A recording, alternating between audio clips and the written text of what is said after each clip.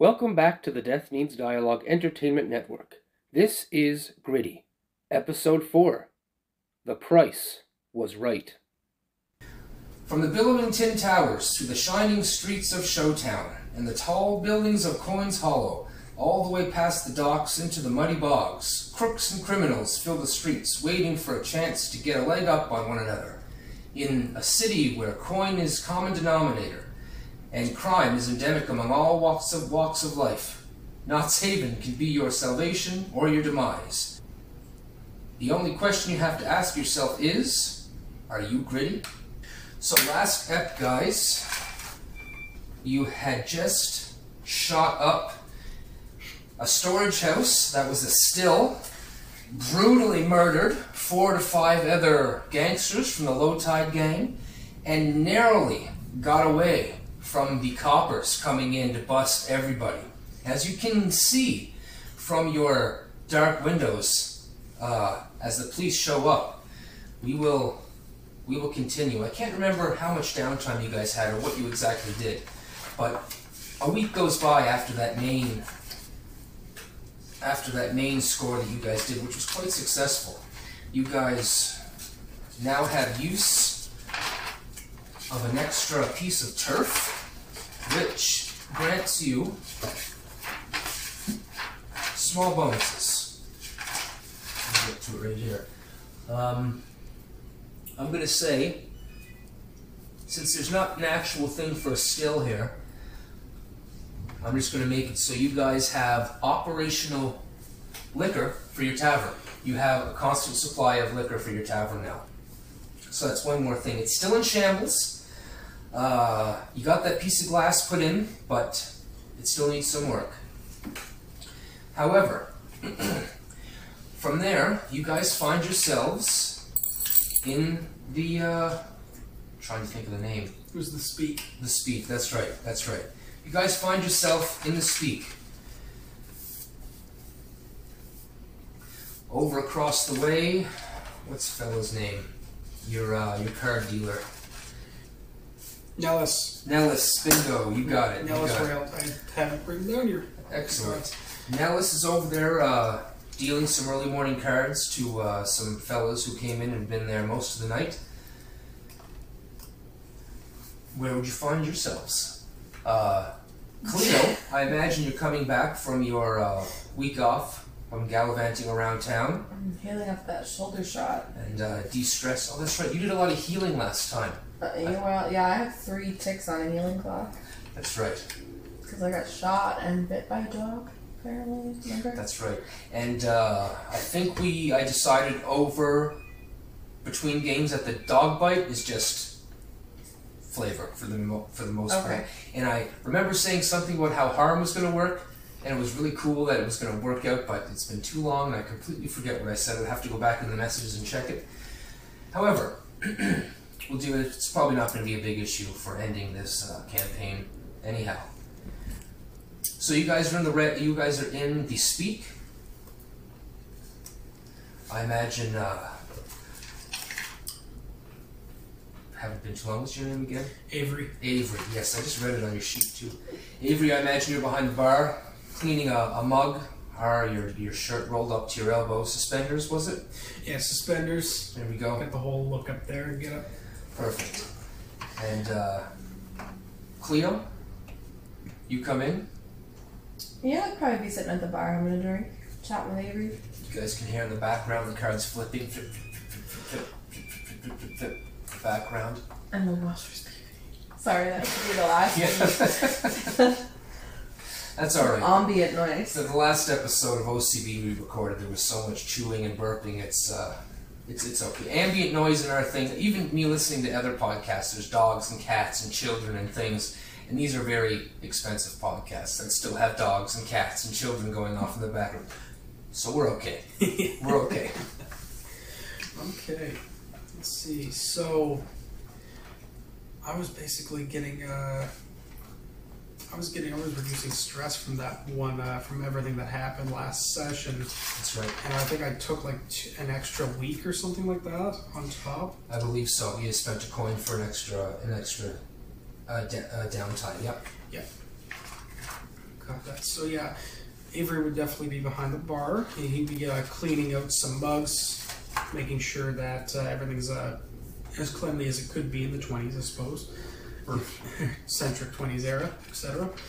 And he would smoking a cigarette inside, as that was the fancy at the time. Oh, it's the only place to smoke a cigarette, right? Exactly. And he'd look around, just hearing the cards flip. He'd look at Cleo and he'd just say, "It's been a bit long. I don't know.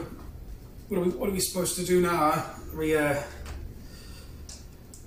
It's been about 2 weeks or something like that. We killed all those people, and then you got interrogated last time, so." That was fun. Yeah. You played that really well. Yeah, I don't even remember, honestly. It's been so long. I know, we just been sitting around here doing nothing, and I'm getting bored, so why don't we go find some fun? As you say, fun, the door opens to the bar. The door opens to the speak. You guys both look over maybe, and you can see a rather slender man, not so tall, maybe just under 6 feet. Hair kind of all combed to one side, clean shaven, these bright blue eyes, real pale skin, kind of walks in. And behind him, another man, also in a suit, a darker one, not as fine or refined as the other guy. And they kind of walk in a few steps and they kind of look around. And the first guy kind of looks back at the man behind him, and that man nods. So he walks a bit closer, a few steps. If you guys don't say anything, he's going to speak. Says Avery just pipes up. He just he's in the middle of cleaning a mug. He sees them walk in after the gentleman nods. He says, "Can I help you?" Well, I don't know. I'm here to find a group of people. Someone who can help me. Well, why don't you come tell me what you're looking for precisely, and we can see what we can do. He comes over, he sits at the bar, and he says,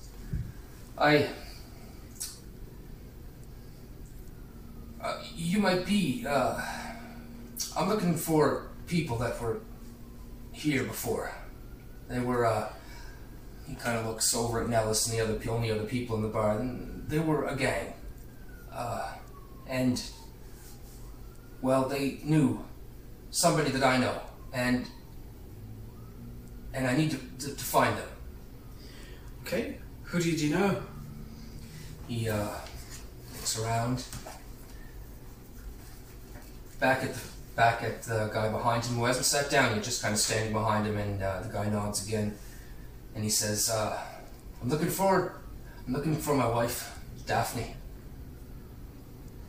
Looks over to Cleo. Cleo very quickly looked at Avery at the same time. And he just looks to the man and he just says, "Just a sec." Would I recognize this man? Should No. I have? No, I've never met that. This came after you. Avery looks over to Cleo and he just kind of gestures for her to take a couple steps so that he can just talk with her a little bit more separated. And you guys can also see these two men conversing as well now that you guys go off and start conversing.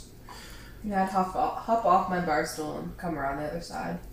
So he kind of hush moves about 20 feet with Cleo and says, "So he's looking for Daphne. Isn't that the woman that you know, by chance?" I mean, it's got to be the same one. There can't be that many Daphnes in this city. You'd be surprised. I suppose, but... Avery knows a lot of Daphnes, huh? So, wasn't she in Dire Straits last time we crossed paths with her? That's what I was going to ask. I can't remember. Like, we found her. She was beaten. Yeah, briefly last time you guys found her in her office, beaten, unconscious. You guys kind of woke her back up, and she basically told you guys to leave. I didn't want anything more to do with you, and said she was gonna have to find her if she can get her own way home. She said. And then you guys left, and at that point, she seemed to be there. Okay. She mentioned she had a husband or anything like that? Well, I mean, I figured she had moved on since the last time her and I, but we hadn't talked much recently, other than a little bit of business here and there. And you don't recall if she had mentioned having a husband, by chance? 'Cause Can we recant that? I think I knew that she had a husband. Oh, she I told think you, it for was sure. yeah. Okay. Gosh, I'm sorry for the editing you're gonna have to do in this one. did she tell you his name, by chance? His name was George. Yeah, she told you. Well, her husband's name is George, but I don't know what he looks like or anything like that. He holds up a finger. Oi, what's your name? George. Cleo looks back at Avery. Let's go.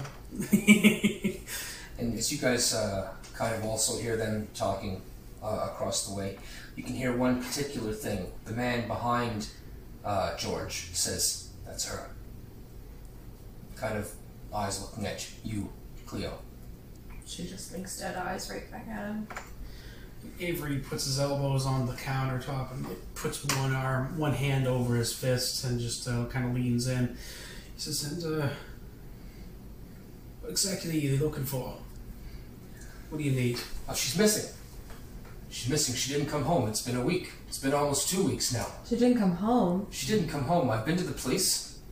I've even looked at some nefarious people and asked them for information. They don't know. They can't find her. Nobody knows. Or they're not telling me. So how did you know to come to us? Well, before Daphne and I got together, I knew she was into other things. But in order for both of us to progress in this society and in the various halls of law, well, you need to keep up appearances. So I was single, she was single, we both wanted to get ahead in where we were, and we both found ourselves in kind of a rest point. So we decided to marry. Now, it wasn't not a marriage of love, mind you, it was a marriage of opportunity, a marriage of progression. Now that it happened, we've both gained much in the society. We've risen quite high in the ranks of our fellow peers. But now she's missing, and Yes, because how dare a woman be single and, it's about appearances. I cannot have my wife. I need to find her. So you're worried more about your appearance than her well-being. Well, do you know if she had any specific place she would have gone? She said she left that life behind. I don't know much of it. She could be anywhere. I didn't tend to ask her too many questions about her history. It caused her to be distant. But the Think here says that you guys know her. It says that you know her. I did once. So it is you. Depends what you mean. So you're Cleo? Is that your name? It is. You can see almost a little bit of redness go in his cheeks and then dissipate. And then you, yeah. Well, we'll certainly help you find your wife. We wouldn't want your appearances to slip. I'll be more than pleased to pay you a hefty sum for finding her. Don't know what else to say. Directions. Do you happen to have any inkling of an idea where she might have gone? I mean, the only relatives that she has is her mother up north. But if she went up there, then she went up there. That's fine, I guess. But she didn't leave word. I seen her that one morning.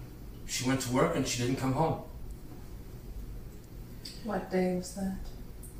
He confirms that it was the same day that you guys seen her. Call it a Tuesday. Sure. Tuesday, October the 3rd. Right. We also seen her that Tuesday. And then you can see him kind of perk up. Well, what happened? Was there something wrong? Why were you... You could say that. He almost asks a question, but then he stops asking. Nothing of that nature. It was business. Business that went poorly. But she was alive when last I left her. Bit worse for wear, but still alive. Worse for wear? What do you mean worse for wear? She had been attacked. Her office had also been vandalized. You can see his face kind of go pale, more pale than it was, and he kind of looks back at the man behind him, the Fink, as you guys have been informed. And they kind of nod to each other, and the Fink walks out. Who's your muscle? I'm a simple lawyer. I don't have any muscle. He's an underling of mine, but he knows a little more of the streets than I do. See. Well, we can't go running around with our heads cut off like chicken. We need information if we're going to help to find your wife. And quite frankly, we don't have jack at all. We know she left. We know she told us to leave when we tried to help her, given the state of things. And we have no direction on where to go at all. Well, that's not completely true. What We used to have a hideout back in the day, but I can't imagine she would have gone there. And we could always check. It's worth a shot, but it's been a couple weeks. I mean, surely if she was dead, a body would have turned up, no? I don't speak of such things. I'm just trying to calm the nerves, believe it or not. Call it realism. Call it realism more than anything else. If she's been gone for that long, she's either scared at the point where she's hiding or she's been dead. His eyes kind of go downcast to the counter, and he says, "Well, I suppose you have a drink back there? What do you fancy? Anything." Understandable.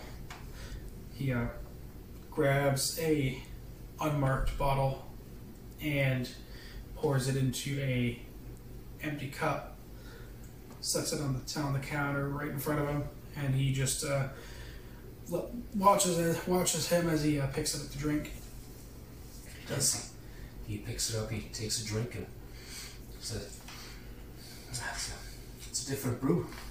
Puts it back down.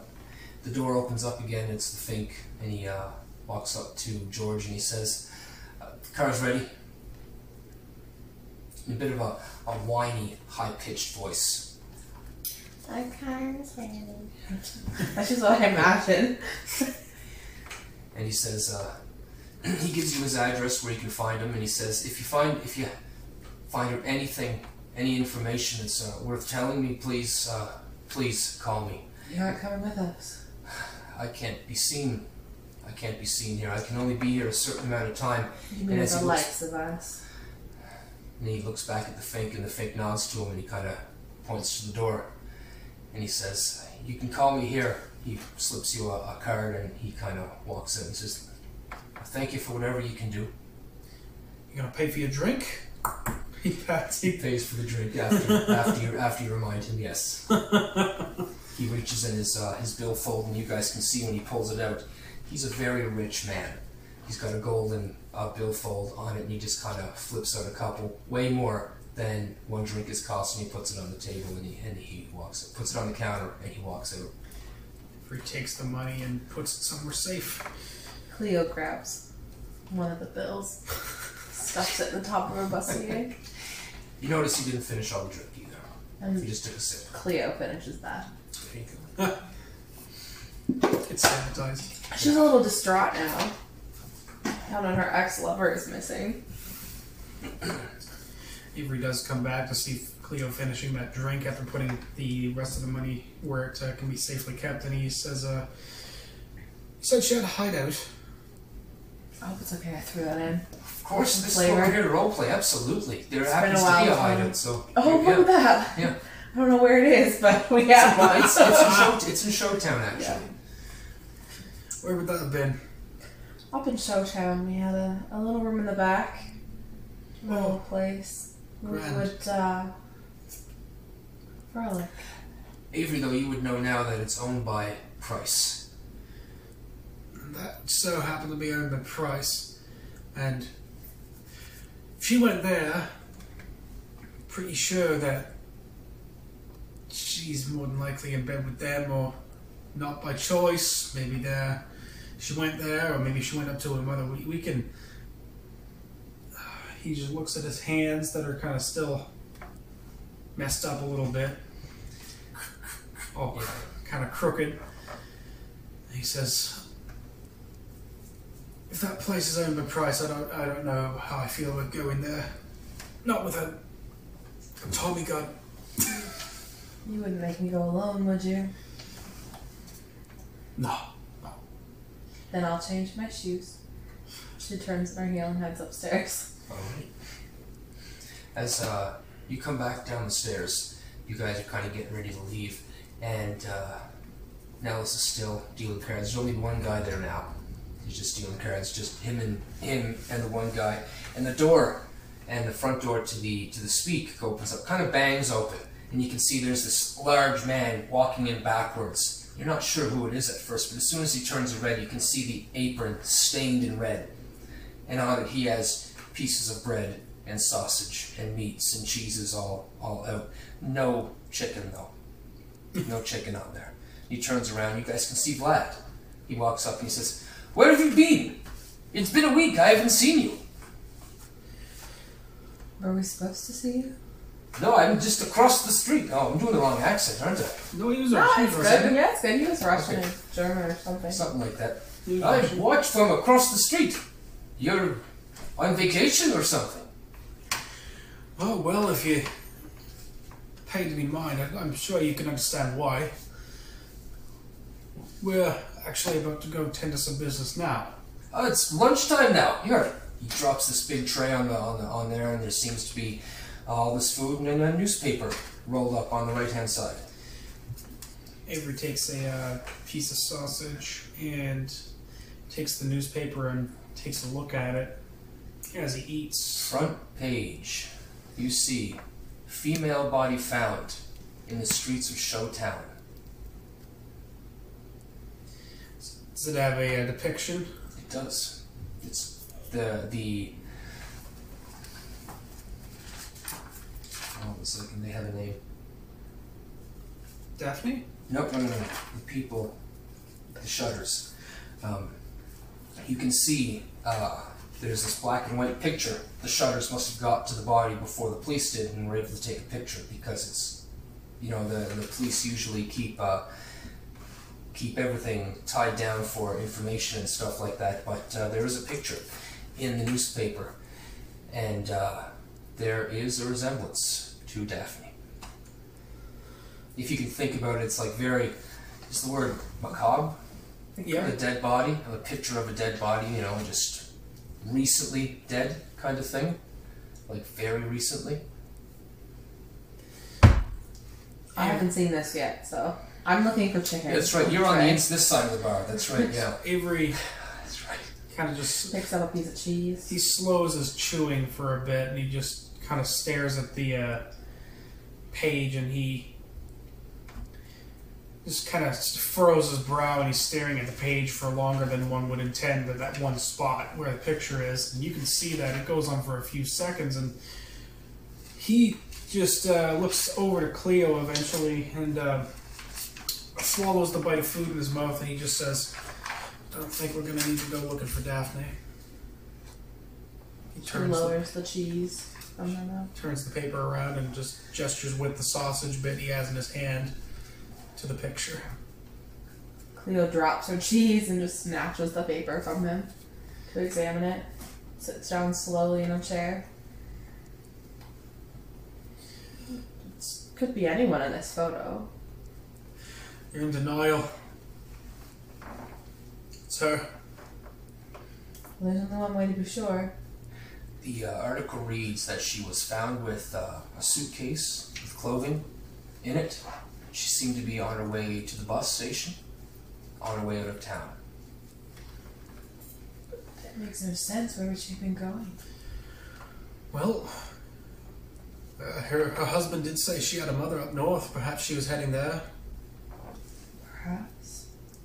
I suppose we could get in touch with her mother, see if perhaps she had called or written. That'd be the safest option instead of going headlong into Price. They wouldn't have telephones. Yeah, they actually do. They have the old-fashioned ones where you The rotary. got to pick up the thing and dial the operator and tell the operator what you want. Tell the operator the number. That's the one. All right. So. Right. So they would have telephones. It says, well, we could try giving her a call. We have to get the number from George. Well, we know where he lives.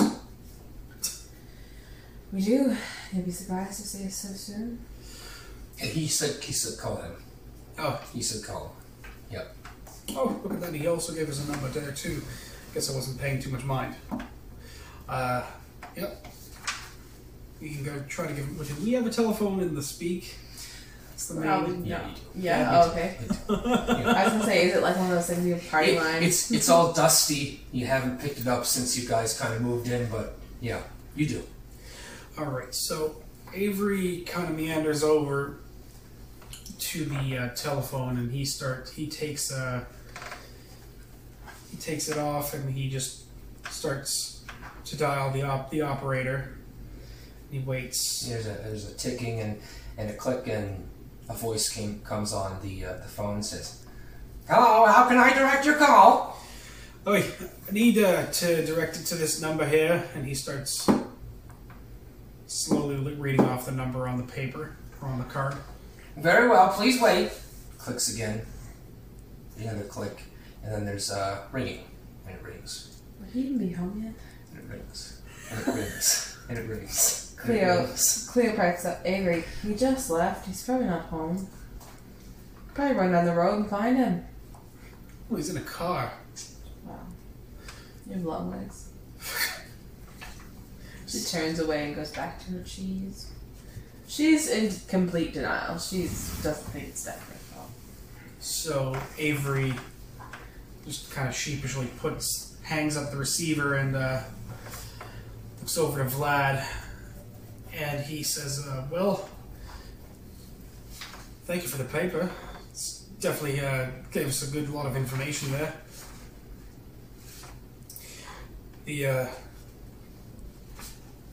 Pretty certain that we knew this person." You are pretty certain. Not George. Right. Sergey makes his way up and does also look at the page, and he's pretty sure. He's got a military eye for detail, and he's pretty sure that it's her.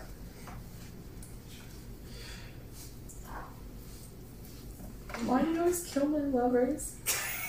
We have. I didn't intend to, but we're speeding up to the end of the campaign. It wasn't my intention to knock her off, but Or this is a get perfect killed way to by jump my in. lovers? Like, it's just there's no winning for...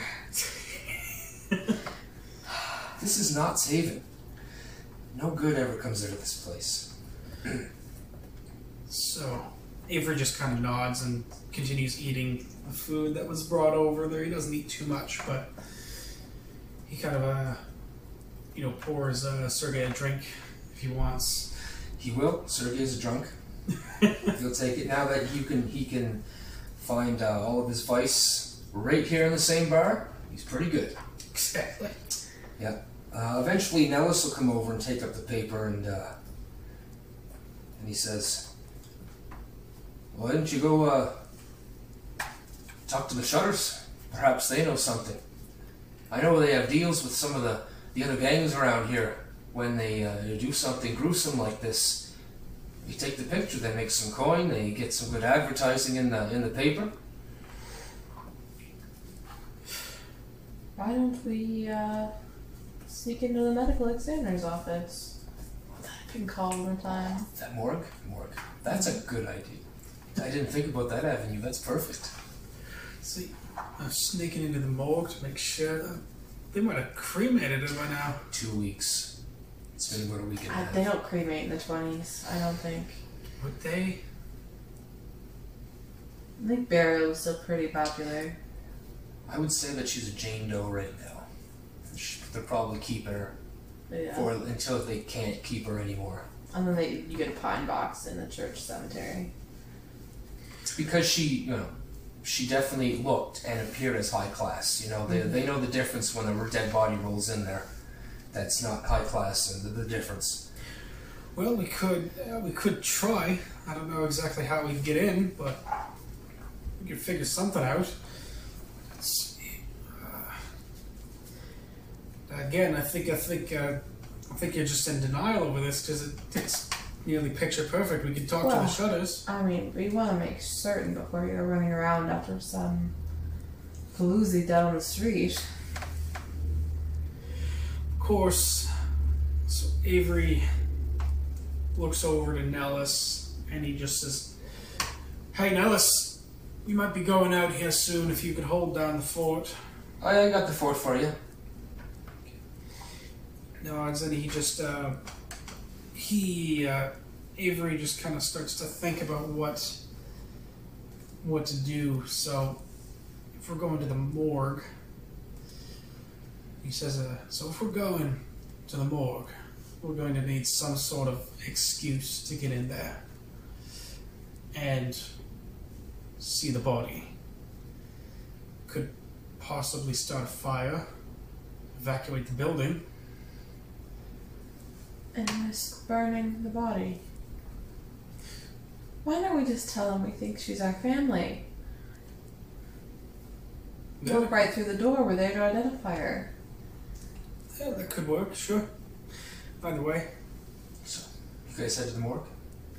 Yeah. Alright, so you guys head to Knott's Haven Memorial Morgue, and you guys walk in. There's a desk. It's 10 by 10 white corridors that lead to a desk, and they go left and to the right, and each door there, and then there's 2 double doors to your left and to your right, and there's a person standing behind the desk. I got this. Right here. You can see that their head is down in the books. They seem to be writing something. There's a bell on the... I go up and ding the bell, even though they're right there. Yep. Bell dings. They kind of finish writing out what they're doing before they look up. And then they look up, and there's a man, tan skin, short hair, says, how can I help you? Oh, hi there. This is my husband, Fred, and my name is Thelma. And Nice to meet you, Velma. Hi.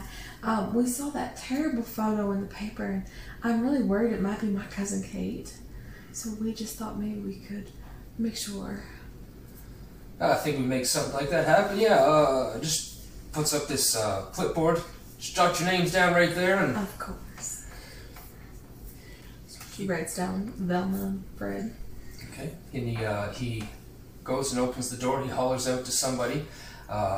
Somebody in livery comes over and meets with you guys, and he says, "Take him to the morgue. They might be relatives of that John Doe, or that Jane Doe, rather." And you guys are getting escorted down and down. You go down 2 floors into where the morgue is, and they bring you in. The person in livery stops at the door and opens it, and you guys can see in there there's another doctor. Mortician? Thank you. You can only assume the mortician. And there, they've got their back turned, their poised over body that has the Y incision, the whole rib cage is all opened up. He doesn't turn around. He seems to be busy in his work, so to speak. Yeah, it's kind of difficult to interrupt something like that because it's an autopsy, so Avery kind of looks a little bit sheepish, maybe a little bit squeamish around the dead. There's a lot of dead. He's in their Do a domain. fortune roll. There's quite a few dead. Goodness. 4 or 5 bodies on slabs, all covered up with these sheets. You can see stains of red and whatnot in them, and some of them. The smell in here isn't that great either. A fly buzzes by your face. Oof. Just think that'll be us one day. Foreshadowing. So, Avery kind of pipes up and he says, hello, excuse me. Hi, how can I help you? Nice. Shudders just slightly. Nice. There was a Jane Doe who came in here about 2 weeks ago and submitted the papers. Me and Velma here. We want to make sure it's not one of our extended family. You can see him nod. He didn't look at you when he spoke to you. He was just staying with the body, but he kind of nods, and you can hear a clink, clink as he puts down 2 objects, and you can hear the sound of rubber gloves kind of slink off the hands as he kind of just throws them on top of the body. And he turns around. It's this tall man, like 6.5 feet tall, kind of lanky. One of his eyes is missing. His beard is patchy. Someone you would expect to see in a morgue dealing with dead bodies in this type of city.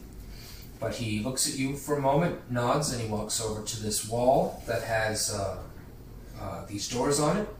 Only you could assume that they're places where they keep bodies. And he opens this door, it kind of squeaks, and he slides out this this platform that comes out about 6 feet, and there's a body on it with a sheet over it. He looks over to Cleo and he just kind of steps aside. Cleo steps up to the body and gently pulls the sheet back. Looks like Daphne. Except, how overcome with emotion are you? She's hiding it, but inside she's freaking out pretty bad. Okay, so if you want to roll something. To hide it, to No, investigate. to a sort of perception on the body. Let's do Oh, study. sorry, I'm not supposed to ask you. That's God damn okay. it. It's okay. I need a little prompting. Let's do a study or Sounds survey. good. Yeah, roll whatever you like. Study or survey is good. Okay. I don't remember how we roll this. What do you got? How many I picks and have what? 1 in survey. 1 in survey. What do you got in study? Nothing. Okay, so 1 in survey is 1 dice. The study would be 2 at disadvantage. We roll So 2 and just take the roll lowest. You 1. probably want your survey. So I just rolled 1. Yeah. So go. Okay.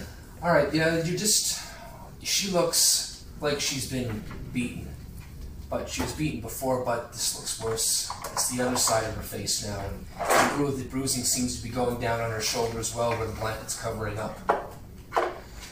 They had tattoos in the 20s. She didn't. She was a kind of a purist until she met you. Avery takes a step closer and he'll we're gonna roll study. Yeah. Just to get- Perfect. Study. You tear off the sheet to study, or at least pull it back a little bit. Oh, that's a 1. Okay. He Gosh. quickly Do we have puts anything his to hand prove? on your hand to pull off the sheet, and he says, "You don't want to see what's under there." What do you mean? She's been brutally beaten, kicked, even after her death. Why would someone do that? I've been here a long time. It seems like some sort of message to me. They found her beside some casino. I can't remember the name now. They said it was Price Palace or something like that. I can't remember. Oh my. Avery What? just nods and he leaves the room. Cleo does not. Because birthmarks wouldn't. Hey. Okay. My cousin Kate, she had a little birthmark on her left knee. Right to the side. Kinda like a mole. How's your stomach? Well, it's alright. And as he waits for you to walk off a little more, assuming that you're the one with the bad stomach in this situation, and he peels back the sheet, and she's been beaten. You can see that her arm's been broken. One of her knees has been broken as well, not that knee. You do see the birthmark on her knee. It is her, but she's been beaten severely. And then he says, as you can see, she's been beaten by someone who knows how to beat someone. They use their bare hands. They didn't even use a weapon. Cleo's just kind of silent. Someone that knows how to do this. Perhaps someone that knows how to box. Someone that's been fighting. Boxer. Her accent slips for a moment. He may not notice. He didn't. Quiet. He's a simple man. Cleo just gently pulls the sheet back up over him. She closes it in and shuts the door. If there's anything else I can help you with. Arrangements. Does she belong to you? Yes, she's my cousin Kate. You can arrange anything you need to arrange with the desk upstairs. Thank you. Are you alright over there? He just stays silent and walks out the door. I guess not. You might want to tend to your friend or he'll be in here soon enough. Yes. Thank you again for your help. I would say it's my pleasure, but that seems a little unsavory considering where I am. But I must get back to work. She nods and follows Avery. You guys leave out. As you look at the other body, perhaps with the Y incision, you can see the gloves he just kind of tossed into the big wound. And on the leg of the corpse that's on there, there's an apple with a bite out of it, just sitting right on the thigh. Oh no. And you guys are outside of the morgue in the hallway. Okay. Avery, as they are walking up, he just looks over to Cleo and he just says, well, suppose you should let George know. I suppose we should.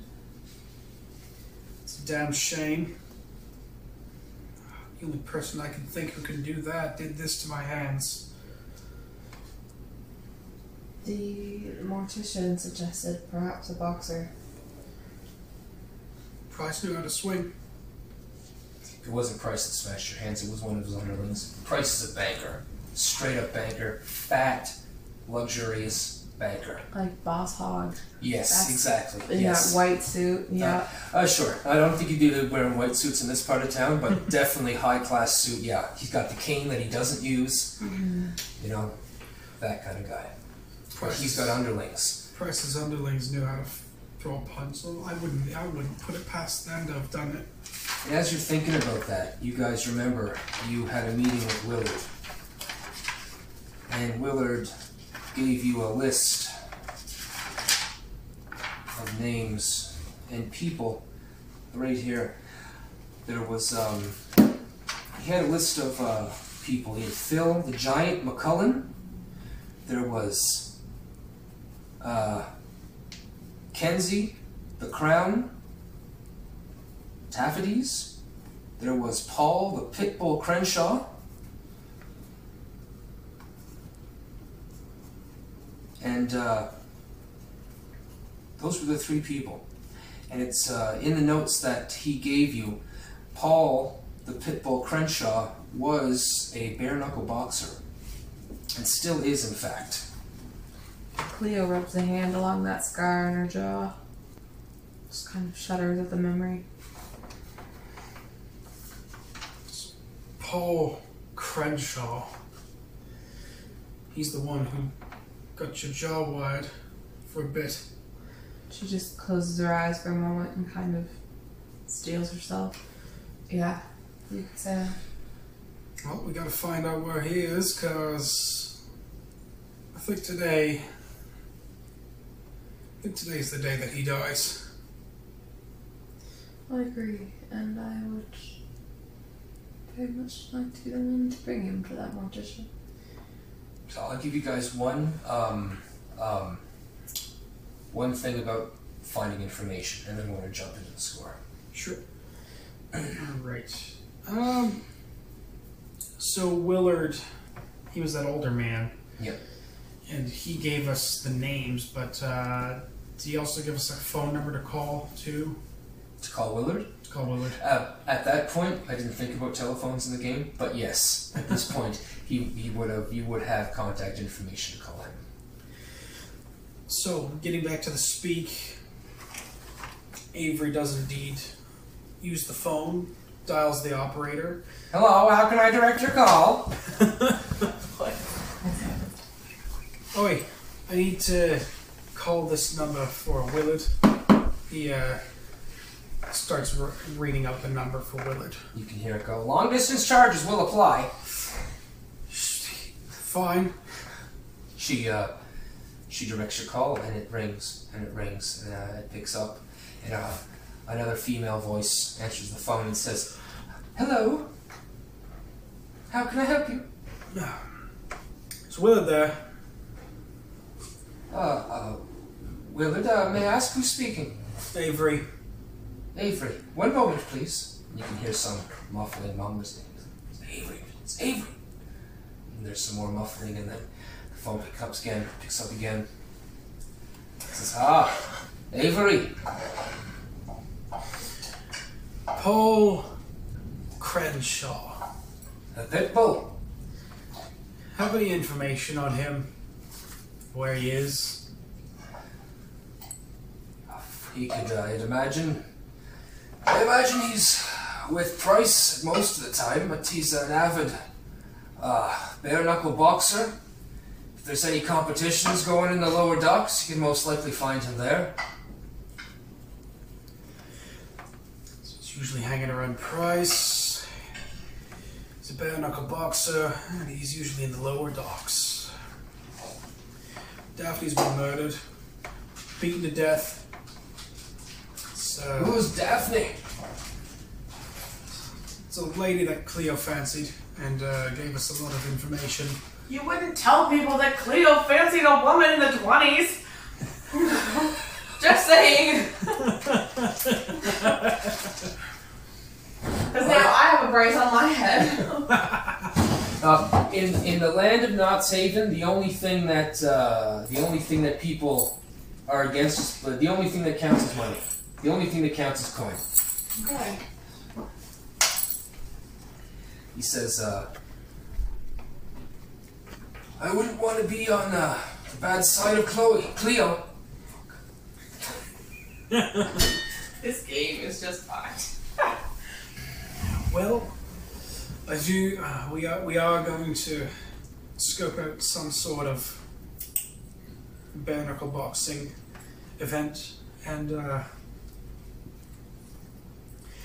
hopefully there might be some comeuppance for what's happened. Just thought I'd let you know. Keep me informed, but don't make sure no one knows that I'm helping you. Of course. So, Avery would also probably want to go get some information around like the street to see where bare knuckle boxing events are as well. Yep. Yeah, actually I can give you that, no problem. You have contacts? Mm-hmm. Mostly Nellis and Warren. Willard. Yeah, and I'm going to say that Vlad also is kind of your contact for the group, basically. You guys really helped him out with stuff. But yeah, Nellis or Vlad can help you. I like doing Vlad's voice if you want to go that way. Yeah, Sure. Let's bring in him. So, Apparently I can't speak to him. as Nellis is at a game of cards, he walks across the street to the butchery deli. The red bread. The red bread, yes. And he opens the shop door. Vlad behind the counter? Sure, Vlad's there. You open the door and it says, Avery, welcome! Hello, Vlad. Thank you. Appreciate it. How are you doing there today? Now that I don't have to pay up to the low tide gang anymore, I'm able to make some coin. I'm able to expand my business. Look, He gestures, and there was a building beside him that was abandoned, and he's able to, there's a big hole in the wall now, and they seem to be working on there, expanding his business. Oh, excellent there, Vlad. Great, I'm glad that we could help you out. That's perfect. Well, I have just a request for some information, if you might have some. Anything for you guys. Ah, well, bare knuckle boxing in the low docks. I don't know, but Avery, you don't look like the one that could handle that sort of thing. It's not exactly what I mean. I just need to know where. I want to make a bet, a wager, just for some fun. Well, I've never bet on fighting myself, but I have a cousin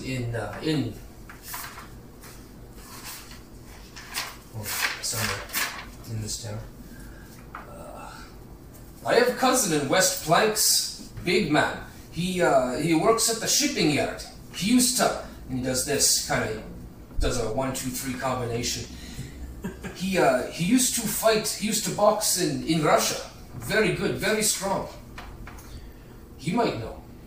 Oh, okay. What's his name there? Godfrey. Godfrey. Godfrey. Godfrey. Okay. Godfrey. Gotcha. Alright.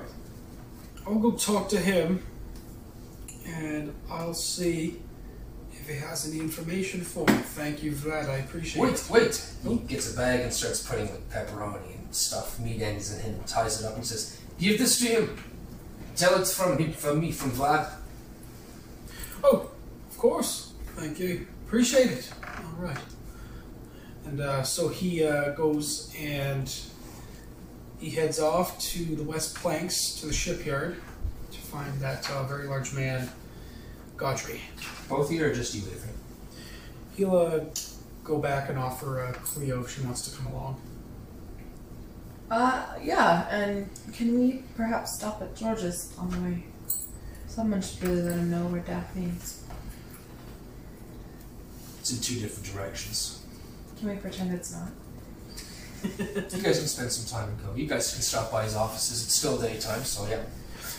We might as well go to George's first then, just while the day's still young. So you guys enter the area called Low Ridge. It's in the more elite part of town. It's within the Den, actually, but it's further down towards towards the coast. You guys pull up. You guys get out of your taxi. You guys are near his business offices. Avery would have brought the newspaper. Of course. Sergey has also gone with you. Okay. Yeah. Was it an old newspaper that was on the tray? No, it was today's newspaper.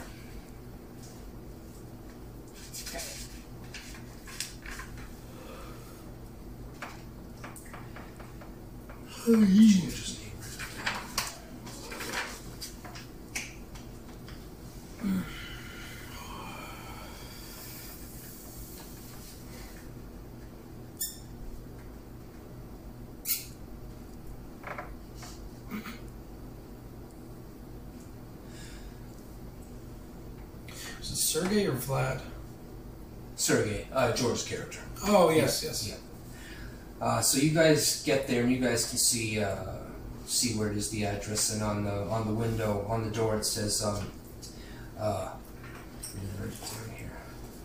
name of his law firm.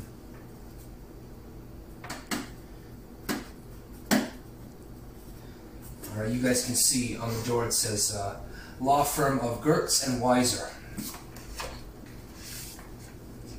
And you guys go in. It's very, very nice in here. Carpeted floor, there's sofas where you guys can sit on. Everything's shiny, everything's nice. There's mirrors on the wall, pictures on the wall. And you go up to the desk at the front, and there's a lady there sitting behind. And she looks up and she says, how can I help you? We have some news for George. Of course, one moment. She presses the intercom. George, you have some company? And she clicks it off. About a moment later, the door opens up, and it's the Fink you guys seen. He looks at you both, and he just nods and gestures you both inside and opens the door for you. So, Sergey and Cleo and Avery walk in, and before they walked in, he looks to Cleo and he just says, "Should I tell him? Do you want to tell him?" I think it should be me. I got her in this situation in the first place. Gotcha. So you guys walk in, the door shuts behind you, and George unexpectedly almost rushes you guys at the door and he says, "Oh, have you found her? Oh, sorry. Hold on. Have you found her? What news have you?" George, sit down. And he's a lawyer. He already knows what you're going to say. You can see the paleness goes in his face, and he finds the nearest chair and he sits down. Avery just crosses his arms and just kind of looks at one spot. Takes a deep breath and just kind of hunkers his shoulders a bit. Cleo kind of goes and squats next to his chair, puts a hand on his arm and says, "Did you see the paper this morning?" I've been too busy to look around. And then he kind of pushes your hand off his shoulder. Avery kind of meanders on beside them and just hands the rolled up newspaper to just out so that one of them can grab it. Cleo snatches it away. She doesn't want him to see. Okay.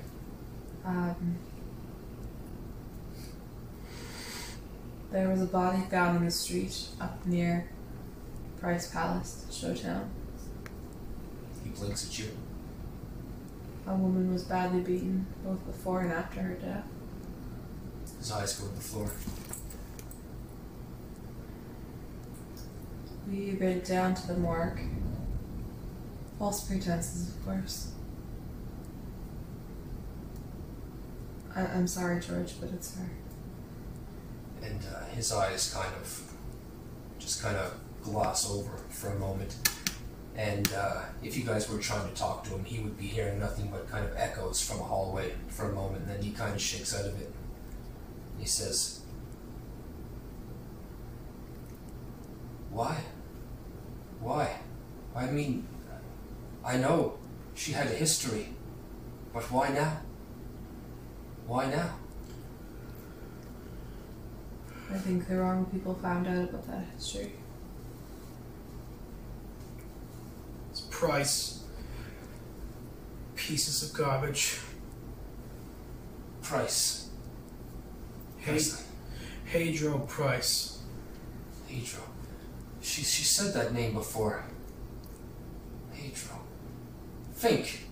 What did she say? And the Fink speaks up in this whiny voice and says that she's tried to get Hadro on many things before for certain things, but he's always found a way out of it through nefarious means. And then George says,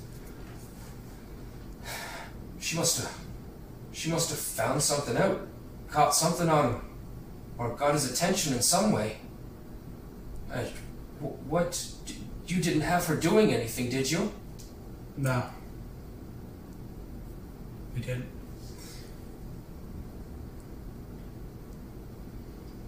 Kind of nods, and he says, well, do you know who did it?" We have our suspicions, but we'll take care of that, George. It's the least we could do. He exhales and looks around and, well, if you do it, and you get in trouble, you have my card. Call me, and I'll do what I can to help you with the law. Thank you. But if something bad goes wrong, you don't know me. I can't have my reputation be scarred or marred by this. Will you not claim her as your wife, George? She'll always be my wife. I'll have to go down and see for myself to make it legal. Now you went down there. You said, under false pretenses, I'll need all the information, who you said you were, everything, when you went. Of course. Yes, talk to the Fink. Tell him I have to go. Okay. Avery gives the Fink a kind of a rundown of what they went there under. Like, I'm just a friend of hers, and that she was her cousin, and they wanted to confirm it was there. You can see the Fink studiously writing all this information down on a piece of paper, and he doesn't talk a lot because I don't want to do Kyle's voice, but he takes all the information, and you guys can see George kind of go off towards the bookshelf. He's got this large wall bookshelf of a library, almost twice as big as Daphne's was. He pulls down a book and opens the book, almost like the one you have there, and he pulls out a small bottle of whiskey in a glass, closes the book, and just kind of puts the book on an end table, and he goes to sit at his desk, and he pours a drink and turns the chair away from you guys. Alright, well, now I suppose we're going to the shipyard to find Godry. That's in West Plank, so we gotta go. It's a bit of a drive.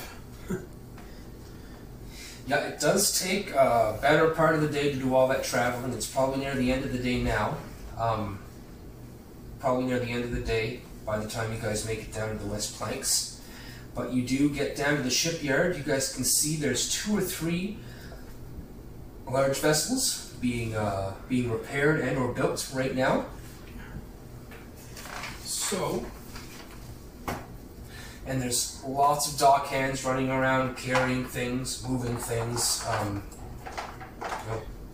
Anyone look particularly large? I will roll a survey. Oh, that's a 5. 5, okay. Yeah, there's a few large people that you can definitely tell, 5 or 6 that have that beefy brawniness that that Vlad had explained. You know, you can easily pick out 3 or 4 of them, and those 1 or 2 of them definitely have Vlad's kind of visage, kind of. Takes out an extra pack of cigarettes, and he walks over to some of the dock hands, the larger ones, and he kind of opens up the little flap on the top, and he just kind of holds out the pack for them to take some smokes. He says, "Hey, how you doing today there, lads?" Break time! One of them walks over and says he seems to be the one almost in charge, sort of. And he says, "Break time! Go! Have a break!" And he walks over to you and he takes a smoke and puts it in his mouth. Lights it up. He pulls a kind of lights a match, like, I don't know, off his elbow or something like that, or something ridiculous. And lights up a smoke. A big breath and blows it out. He has that bag of meat and stuff in his left hand. Okay. He says, "Do you happen to be Godry, by chance?" His eyes kind of, his brow kind of furrows for a moment. "Yes, my name is Godfrey. How did you know my name?" Vlad. "Vlad, that old son of a bitch." Yeah, no, he wanted me to give you this. He takes it and he doesn't even open it. He smells the bag. Vlad, you're a god." He opens it, nods his head. "What can I help you with?" So, Vlad gave me some information that you did a lot of boxing back in your home country. Did a lot of boxing, yes. Right. Now I manage. Different kind of boxing, I suppose. So, we just need some information on where you might go to bet on said fights around here. Perhaps you might have some information like that about where one might go. I said I don't box anymore, but I certainly gamble, and I'm going there this evening. Oh, you are? Whereabouts would that be? It's in West Planks, on the docks. And he gives you a specific, it's warehouse number 26. But you just can't show up. They will beat you to death and throw you in the river. Ah, okay, I see. How does one manage to get in then? You either buy your way in with coin, much coin, or you have someone bring you. So, he takes a piece of pepperoni and bites like half of it off. Vlad. Cleo pipes up. Can you take us? Possibly. What are you doing there? What do you want? Do you want to gamble? You want to bet on the fight? Something like that. Avery just kind of shrugs his shoulders and kind of just gets a little bit closer, and he gets a little bit closer to Gaudry, and he just says, "So,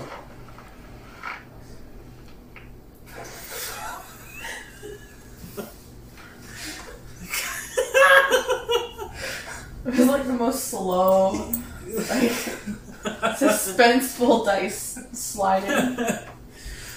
So, Vlad has been giving us some help, and we're part of a crew that has freed up his deli shop from the low tides." Yeah, Low Tides. They are running the show tonight. Right. So, there might be a certain someone there that we want. Information on. Cleo cuts in because Avery can't keep his mouth shut, I think. I'm gonna need a roll for this. Beating around the bush kind of thing. Can I roll a finesse? Finesse is more of a physical thing. Okay. It's all under resolve. Those would be. Sway, I guess. I have 2 in sway. I'll sway him. Wait a minute, don't I have a. No, that's I can tell people are lying. Yep. Not up there. They can tell if I'm lying. 5 and 5. That's a success. Absolutely.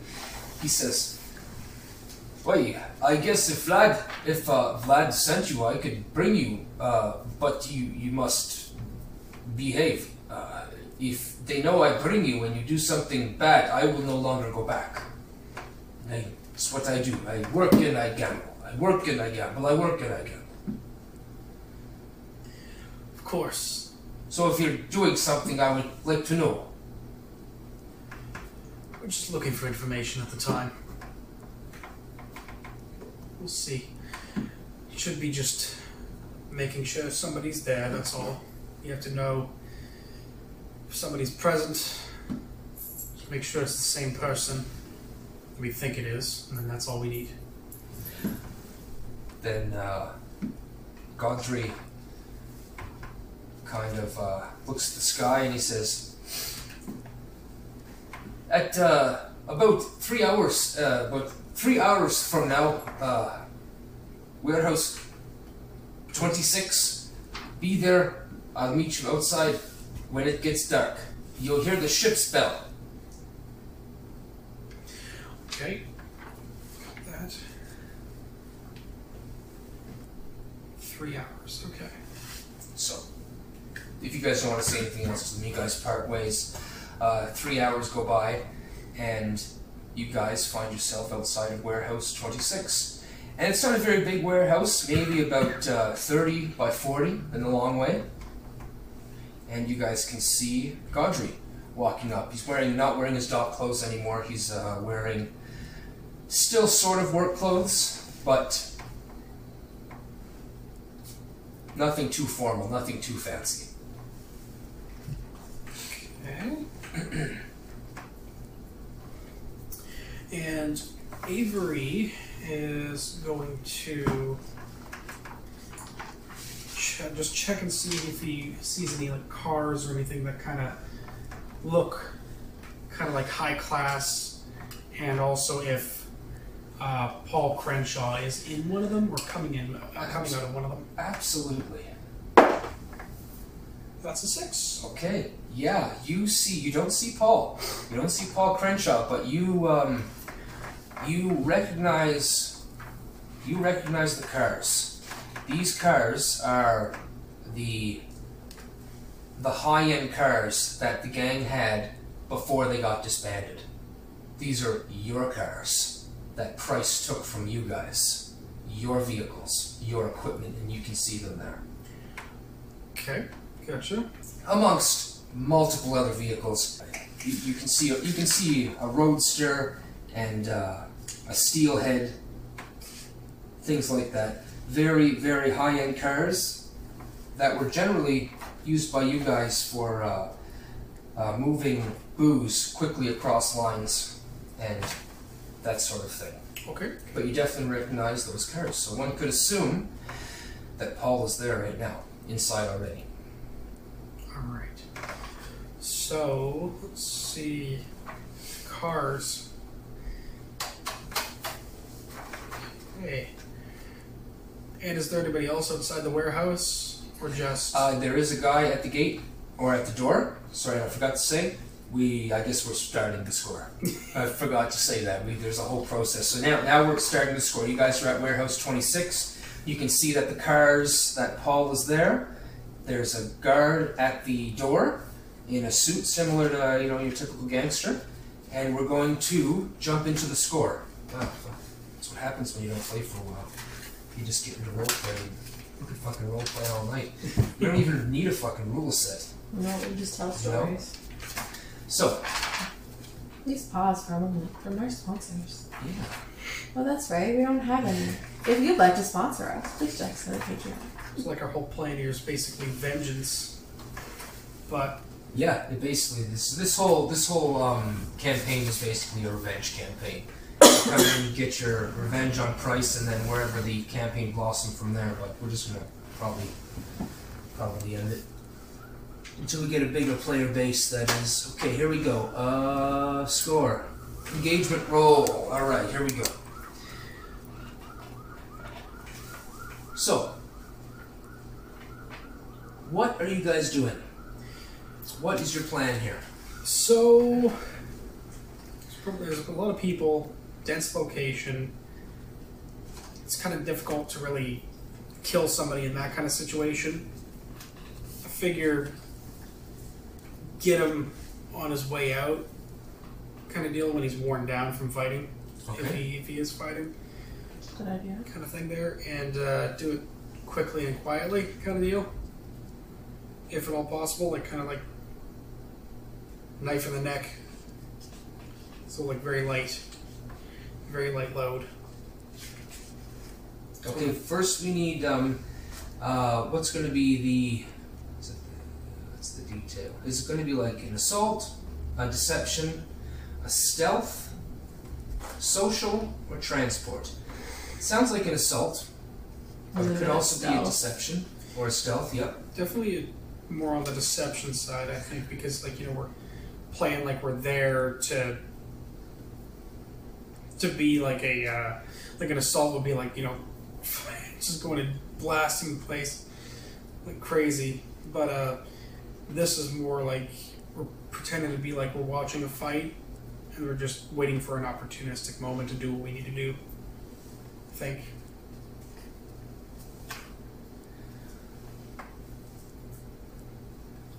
So it's up to you guys, deception or stealth. It does have bits of both, but stealth is unseen, deception is being unseen in a crowd, kind of thing. So deception. Deception for sure. Okay. So, to lure, trick, or manipulate. Alright, sounds good. And the detail is you're going to catch him on the way out and get him then.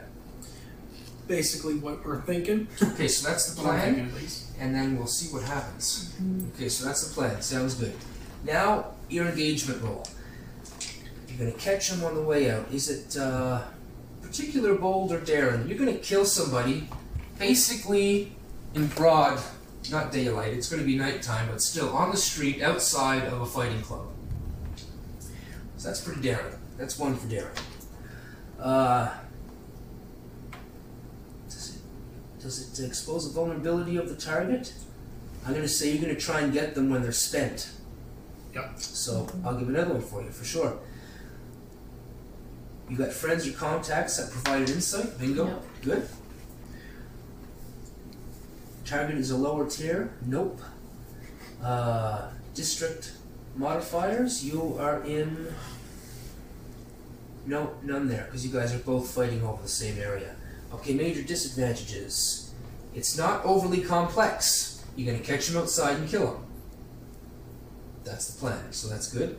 The target is strong against this approach. No, because you're gonna catch him while he's weak.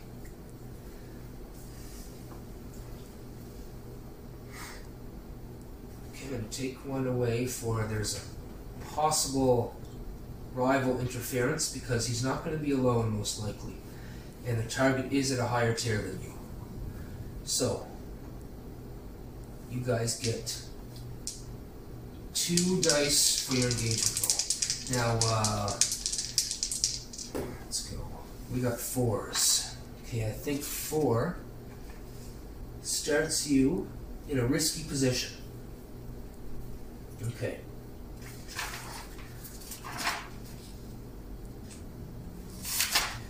And the page number 8 is the front here.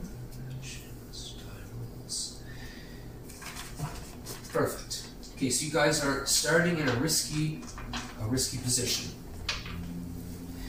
So you are outside with Godfrey. You see this, and now we've done that. We're back to the cars and the guy at the door. Okay. All right, and I guess Avery would. And so, Godfrey, did he have his own vehicle by chance to bring us, or was? He met you there. I imagine he brought his own vehicle. Yeah. Okay, gotcha. He's a manager now down at the docks, shipbuilding, so he's making a fair bit of coin. All right. So, let's see.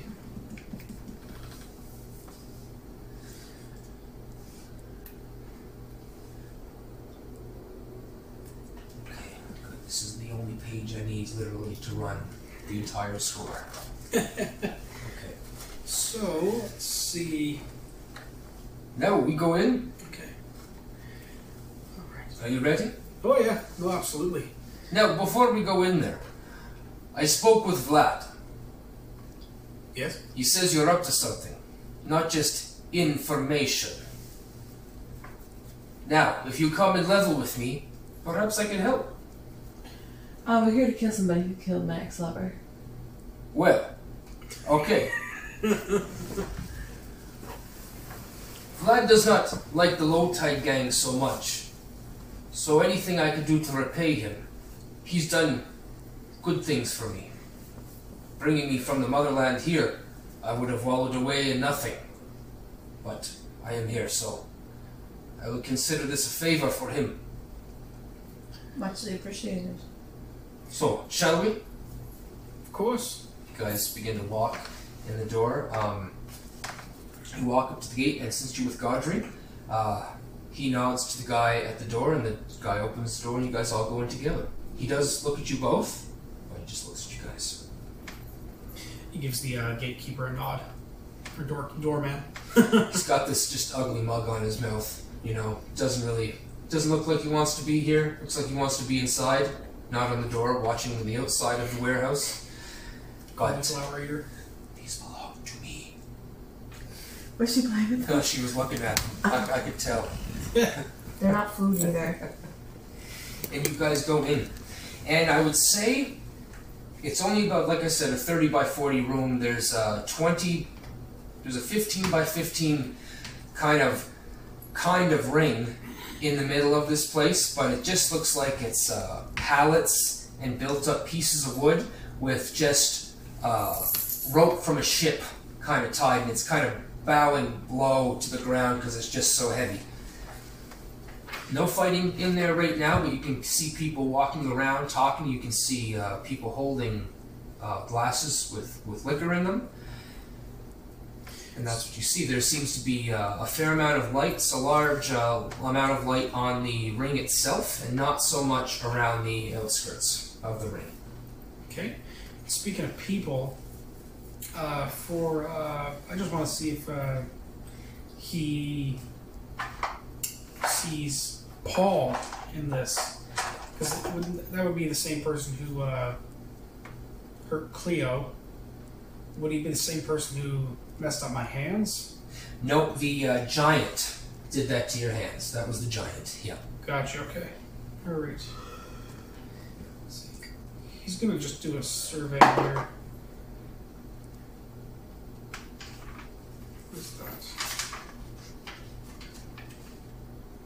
Oh, that's that's a 4. Just gonna see if he sees anybody who might look familiar to him, or might seem familiar. Might also be good for Cleo to do that too, so that. Remember, you guys, to help, you guys can give aid. You take a stress and you give someone help. You can push yourself 2 stress and you get an extra dice. Those 2 things.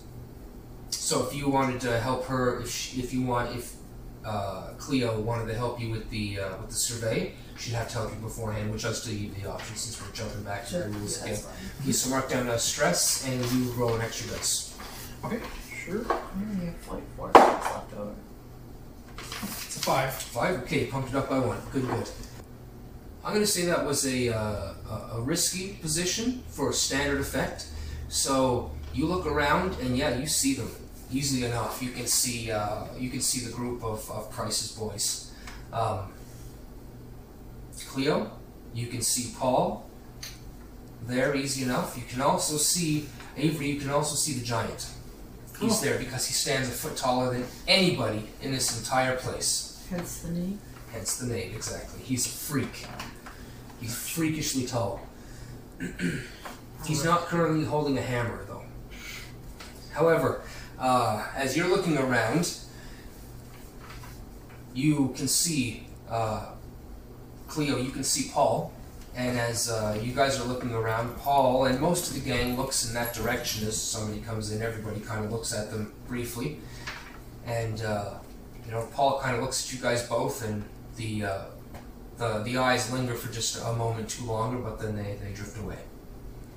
So I'm going to be starting a countdown.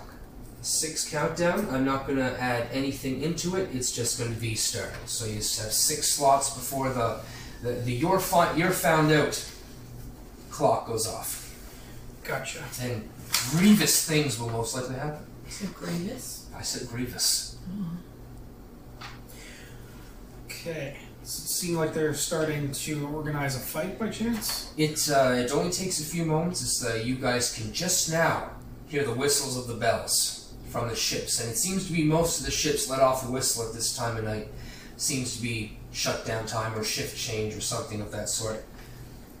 But then you can hear the talking begins to get louder and louder, and everybody seems to start slowly migrating towards the middle of the warehouse. Should we declare our items before we... Thank you. You already said light?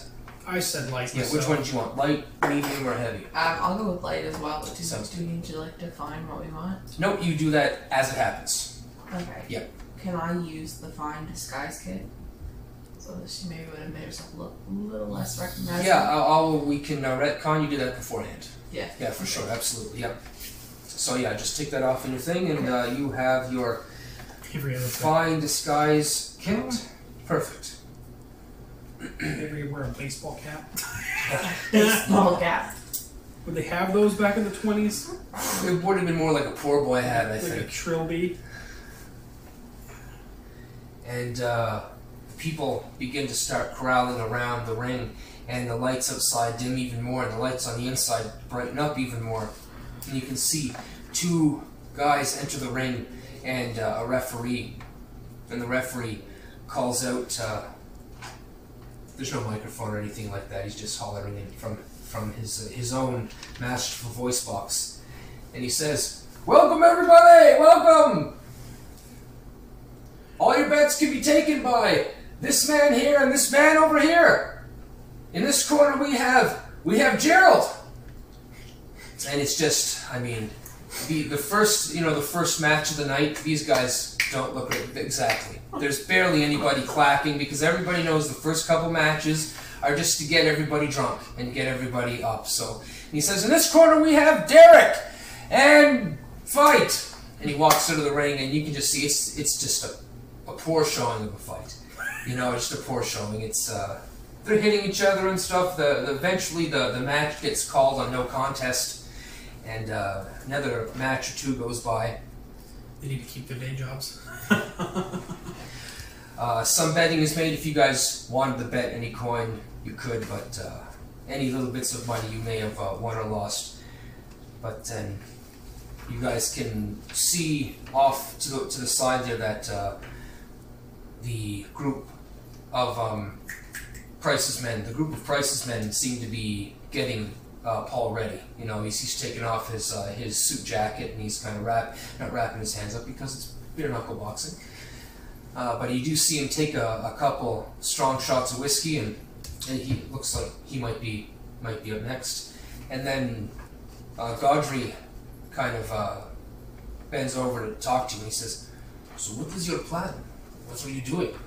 Kill him in here? What are you doing?" Well, he kind of just looks over to Gaudry, and he just says, "Well, we're gonna probably get him on the way out." Yeah. So With all of his cronies over there, he's got like 13 guys. Cleo swings her head and looks at Avery. Didn't think that one through, did you? No, apparently not. Well.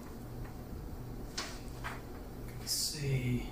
He just kind of wraps his fingers and he just thinks, well,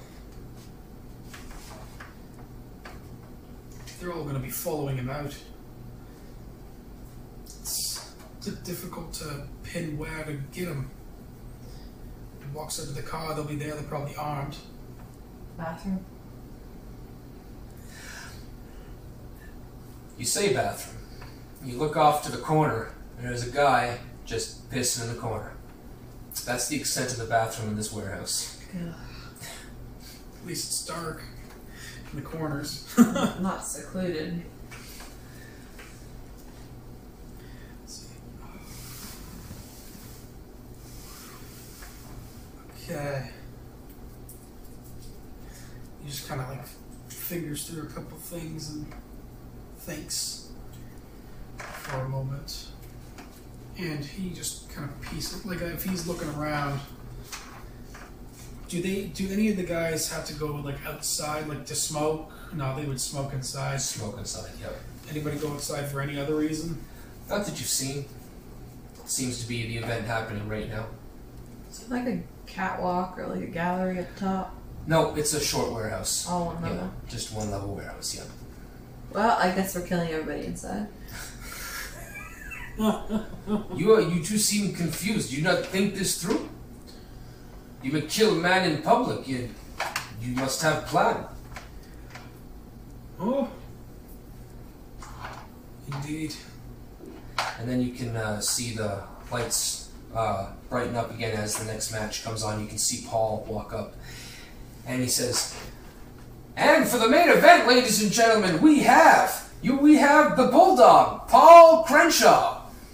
And most of his crew just starts roaring, and there's a lot of people around too that start clapping and cheering. And then he gestures to this side, and his competitor today. You can see him blow air out of his nose. You see him snort. He walks over to the other side. His hands are up, and he seems to be yelling, "Where is he? Where is he?"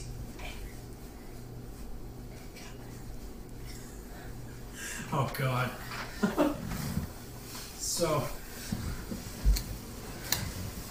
Does Avery have any background as a boxer? no, he's a barkeep.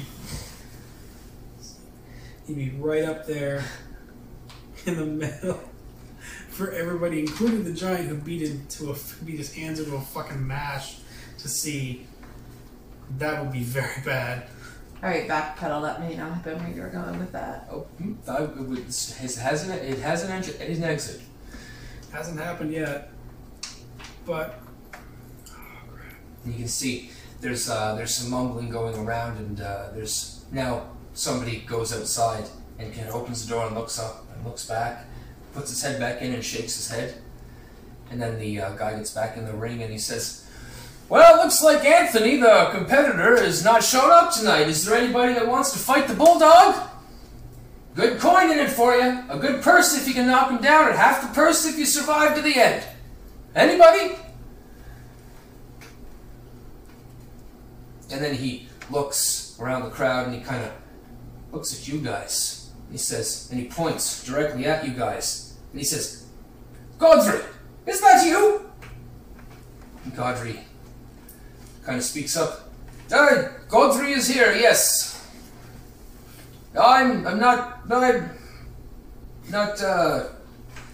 really into fighting tonight. So, hearing that, Avery just kind of like, he kind of like slinks back a little bit behind a couple of other folks, kind of like Leo jabs him in the ribs. A bony finger. What are you doing? This could be our chance. to die. So, Alex's been a stress, and for a flashback, and as he announces that, he starts looking around like, where's the competitor? Where's Anthony?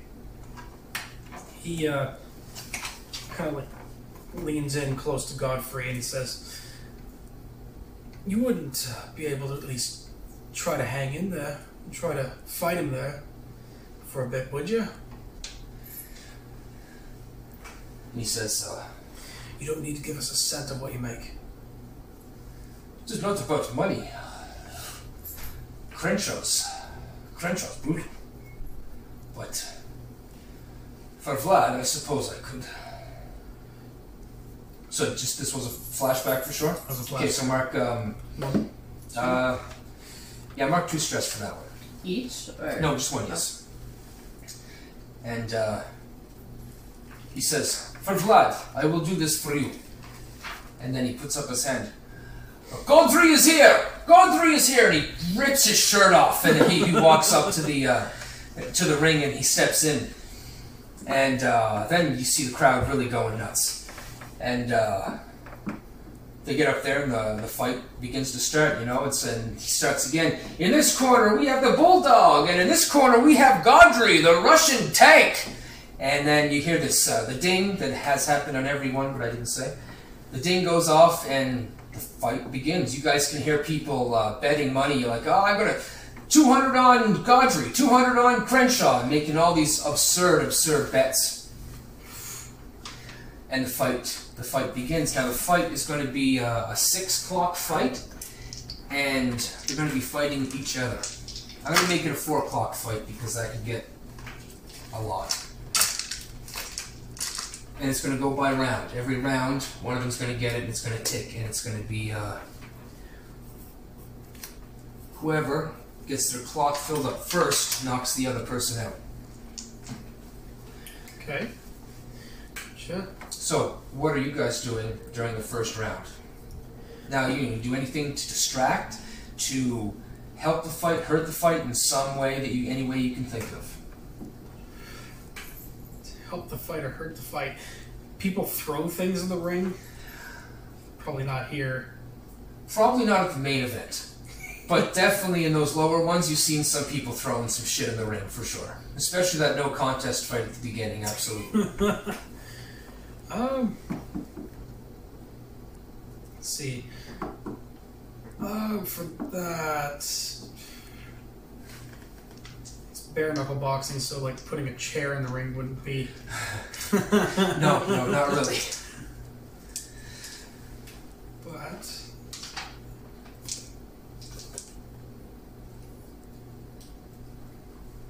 okay, first round. Godfrey comes out with a flurry of hits and criticals. He rolled 2 6s. oh god, He's going to knock 2 triangles off of Crenshaw's pie chart as he just gets 2 good punches in. Just one across the face and one across the other side of the face. You can see Crenshaw stumble back a little bit, but then he seems to come back and with his fists up. Avery just kind of furrows his brow, impressed, and he kind of tries to like pick out. Well, it's the first round, so he the first like little round of exchanges there. So he kind of just takes a look. He's mostly looking for an opening because there's too many people. An opening for what? Fucking shoot him. Oh, Jesus. Okay. Yeah, sure. Well, that opening is there. I mean, there's... That option is definitely there. He'll just kind of look over to Cleo as the fight's starting and everybody's getting rowdy. He kind of gets close and he just says, "I'm just gonna fucking shoot him." Avery. Am I gonna just shoot you?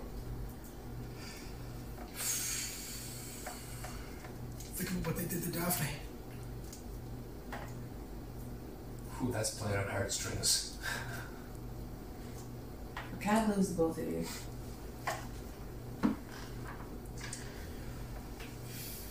You guys can see the two men that were pointed out walking around the ring in circles, and says, taking your bets! People are going over them, giving them money, taking the bets for Gaudry and Paul, as they're duking it out, say them, 3-minute rounds kind of thing, as they're still going. And this is where Gaudry kind of really does them in, but then if you guys, I'll give you like one thing to do per round. Heidi or Cleo, if you wanted to do anything. So I'll use a stress point for a flashback. Yeah, 2 stress. Well, it depends. It's between 1 and 3. It depends how much you want to do in that flashback. Okay. If it's something simple, it's 1. If it's something really, really extravagant, it would be 3. So in a flashback, I would have kind of weaseled my way into someone who was maybe doing the serving and spiked his drink to make him weaker. Okay, so you have your disguise on? Yes. So perfect. Okay, yeah. So I'll get you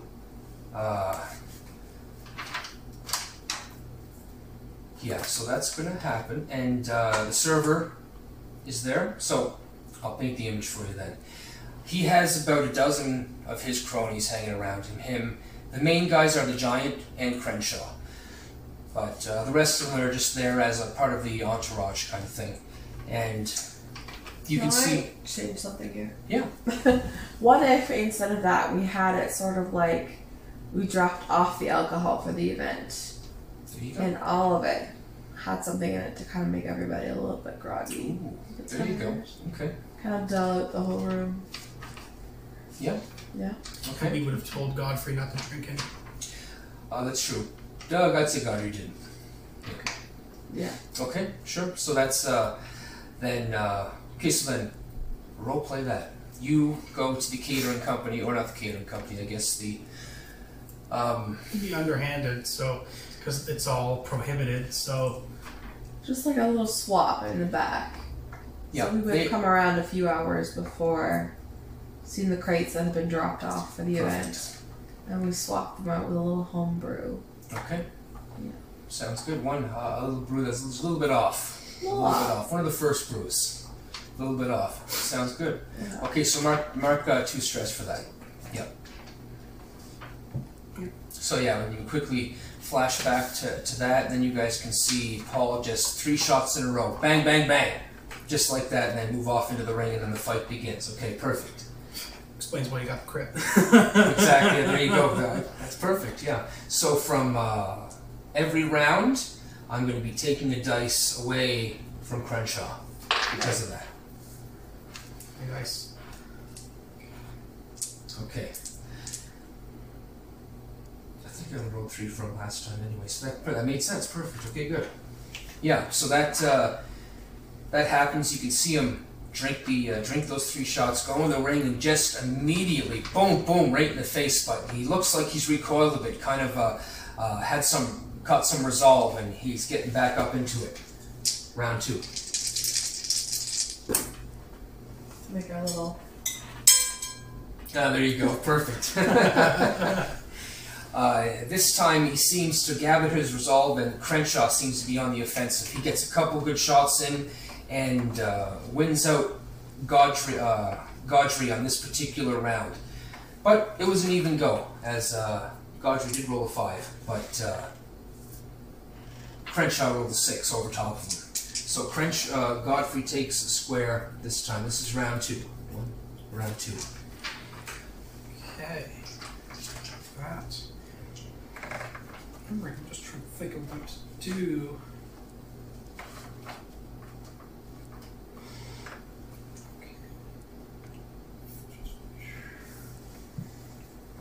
I imagine at the end of a round they take a moment to rehydrate. Yep. Rehydrate. Yes.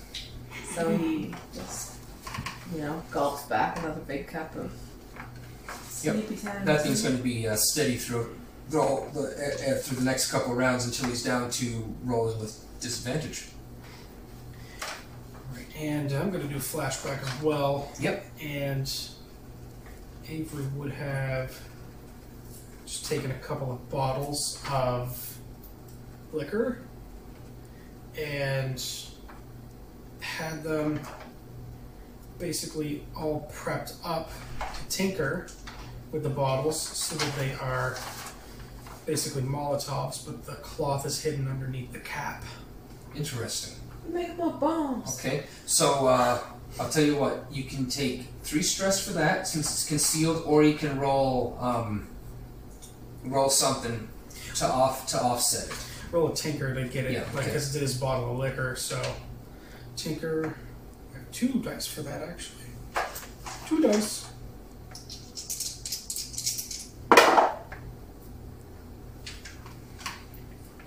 Dice sucks. Okay, is that okay, that's a 4. It's a 4? It's a 4. Okay. So take 2 stress for the 4. 2 stress. And I'm only bringing 1. Okay. Sounds good. And that's just a insurance. He kind of wants to throw that at the giant. Set him on fire for what he did to his hands. Oh, that's good. I like that. All right, Cleo, you did that flashback last time. Did you want to do anything this round? Maybe have a drink? No. If not, we can. We'll just go to keep the next going. round. Yeah, Sounds we'll just good. keep going. So you guys can see everybody's starting to gather right now. We're on round 3. We're getting into it, right? And Top 2 dice from him, yeah. here we go.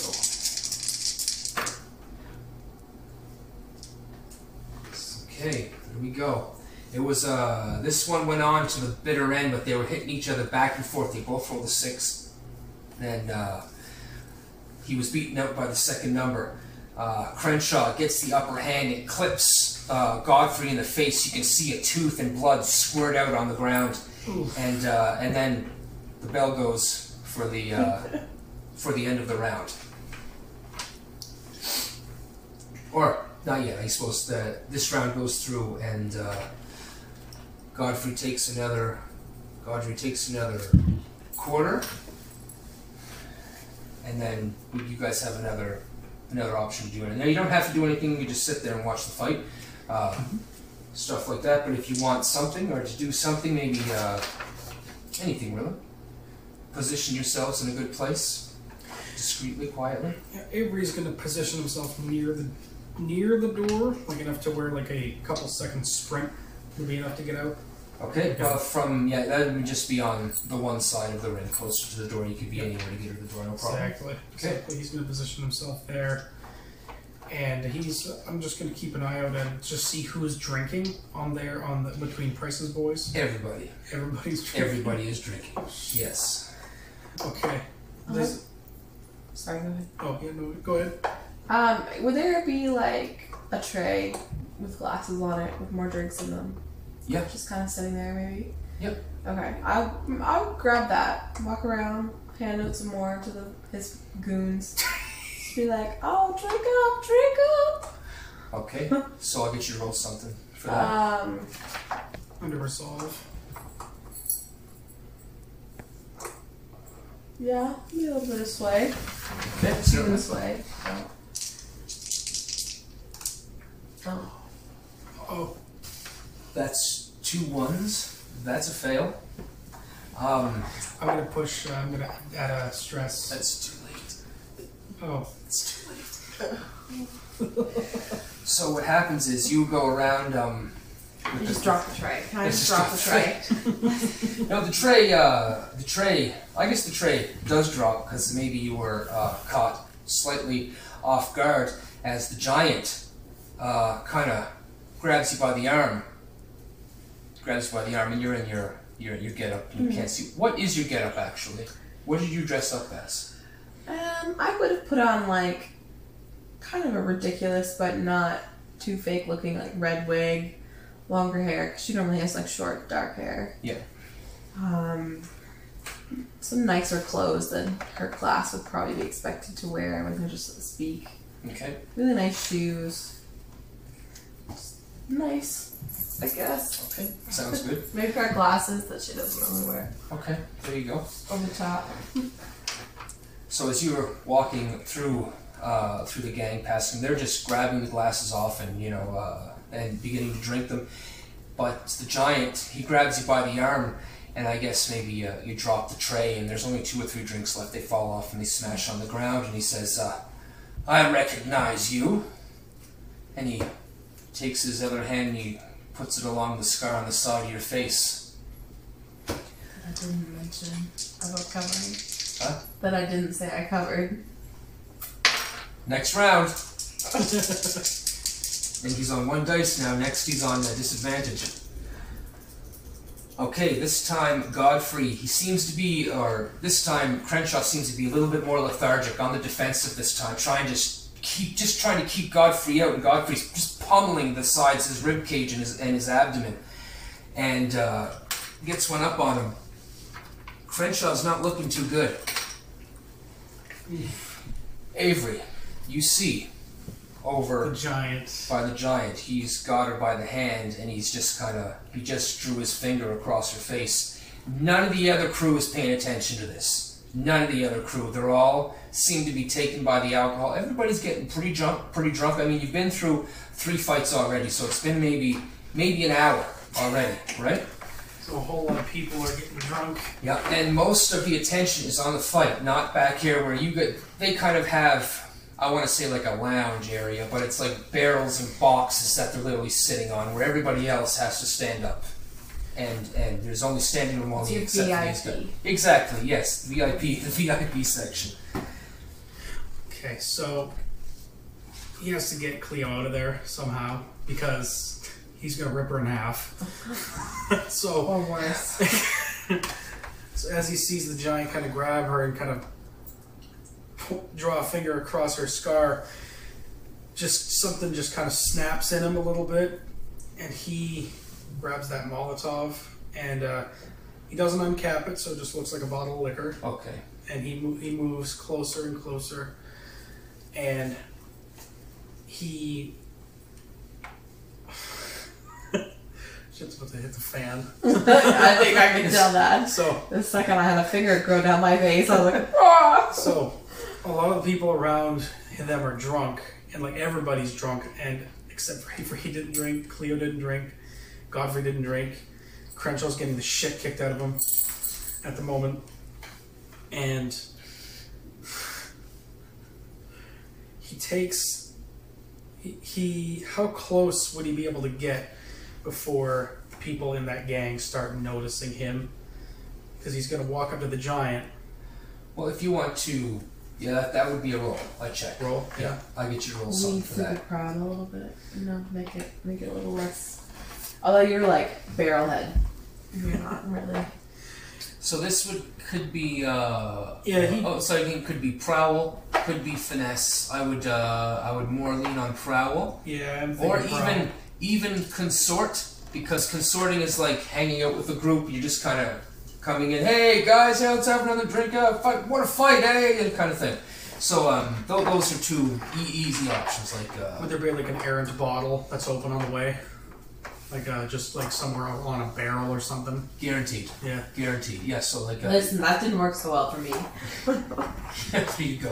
Yeah, so like a prowl, a consort, even a sway, I would even say would be manageable, because consort's more like going in and hanging out with them, trying to get information. But either way, it's either way is a stretch. Getting in there is yeah. So it's like sway, prowl, or consort. Any one of those things would be more than acceptable.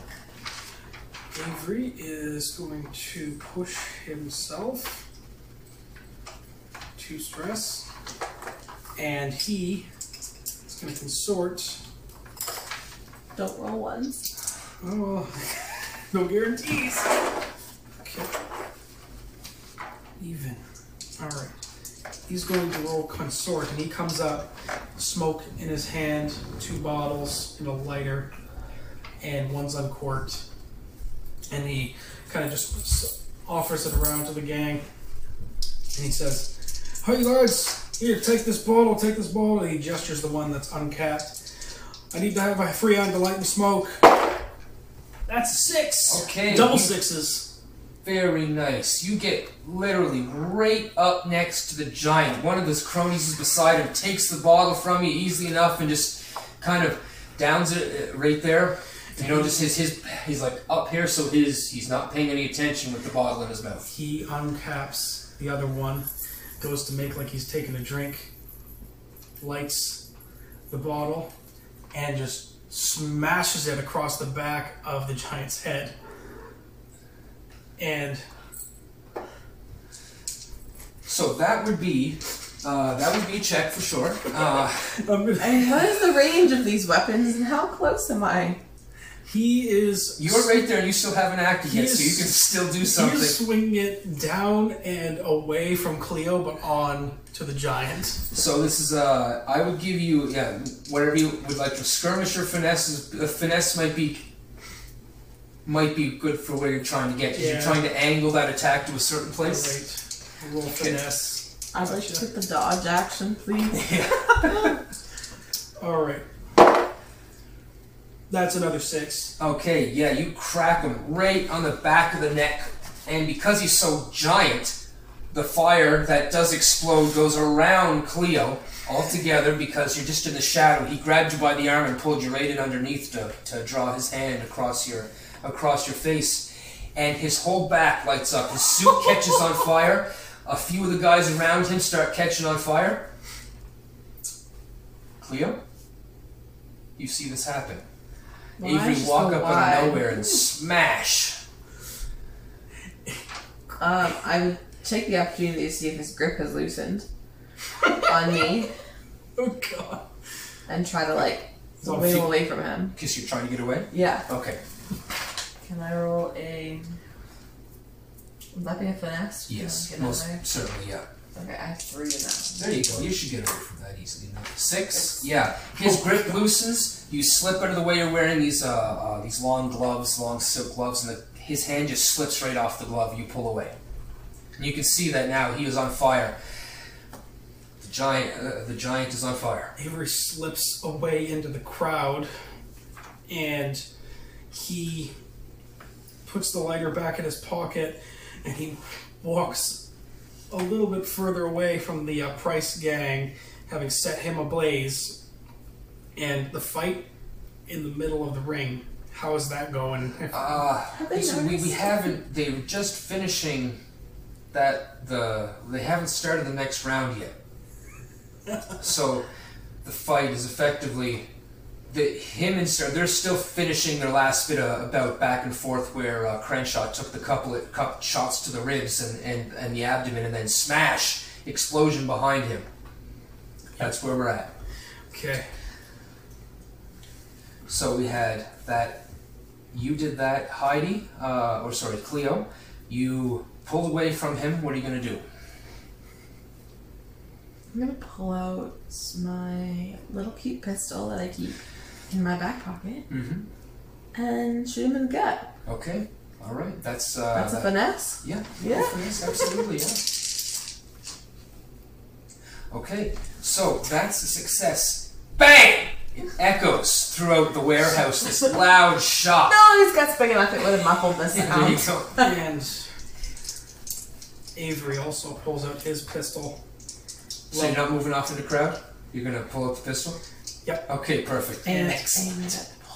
He aims it at the bulldog, indeed. Oh, okay, nice. Shooting him in the back, too. His back's towards you guys right now. Fantastic. So Fantastic. that's going to be a skirmish for him because, well... You guys are always blowing shit up. This is fantastic, man. We started that way, though. Yeah. You are not shadows. No. At all. Isn't that what we're supposed to be? We're supposed to be Cloak and Dagger with blowing shit the fuck up. Alright. So, that's a skirmish for sure. I got 2 in that. So. That's a 5. Okay, yeah. You shoot Crenshaw. in the back, fills up his last thing there. And I'm going to say, because you rolled those 2 1s, remember I said we had the 6 counter for they know the jig is up. I'm going to put 1 counter in the 6.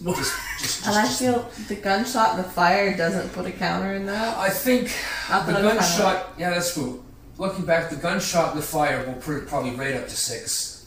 You're right. More than likely, yeah. You Not to kill ourselves. are found out, but however, you guys are in the midst of combat now, so it's your yeah, it's okay. Everybody is drunk and drugged.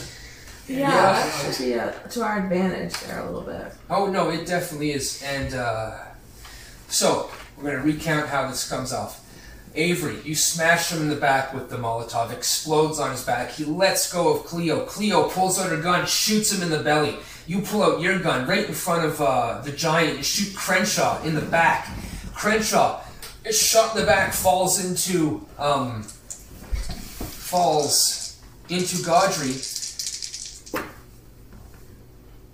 He rolled the 1 and Godry rolled the 6. And just at that same time, Godry comes off with a right hand and just smacks him in the chin.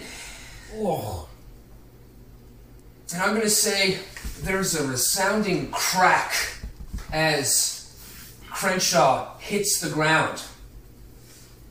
And now, people are yelling and running for the door. There's guys on the ground trying to pat themselves out.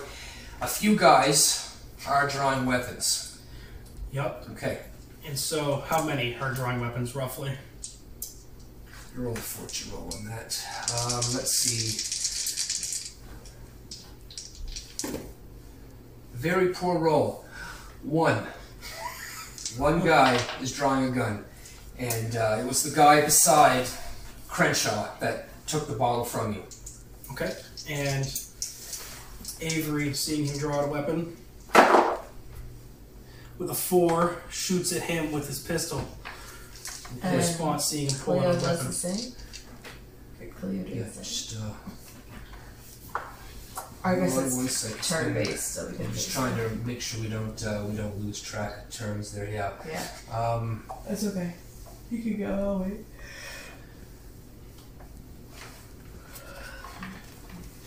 Okay. Avery's also moving backward towards the door as he's shooting, too. Certainly. I forgot that position and effect. God damn it. But it's okay, you guys were rocking it anyway, so it's okay. So you rolled a 4, you said? 4, yeah. 4, okay, so that... It's like 5 and 6 are the good ones.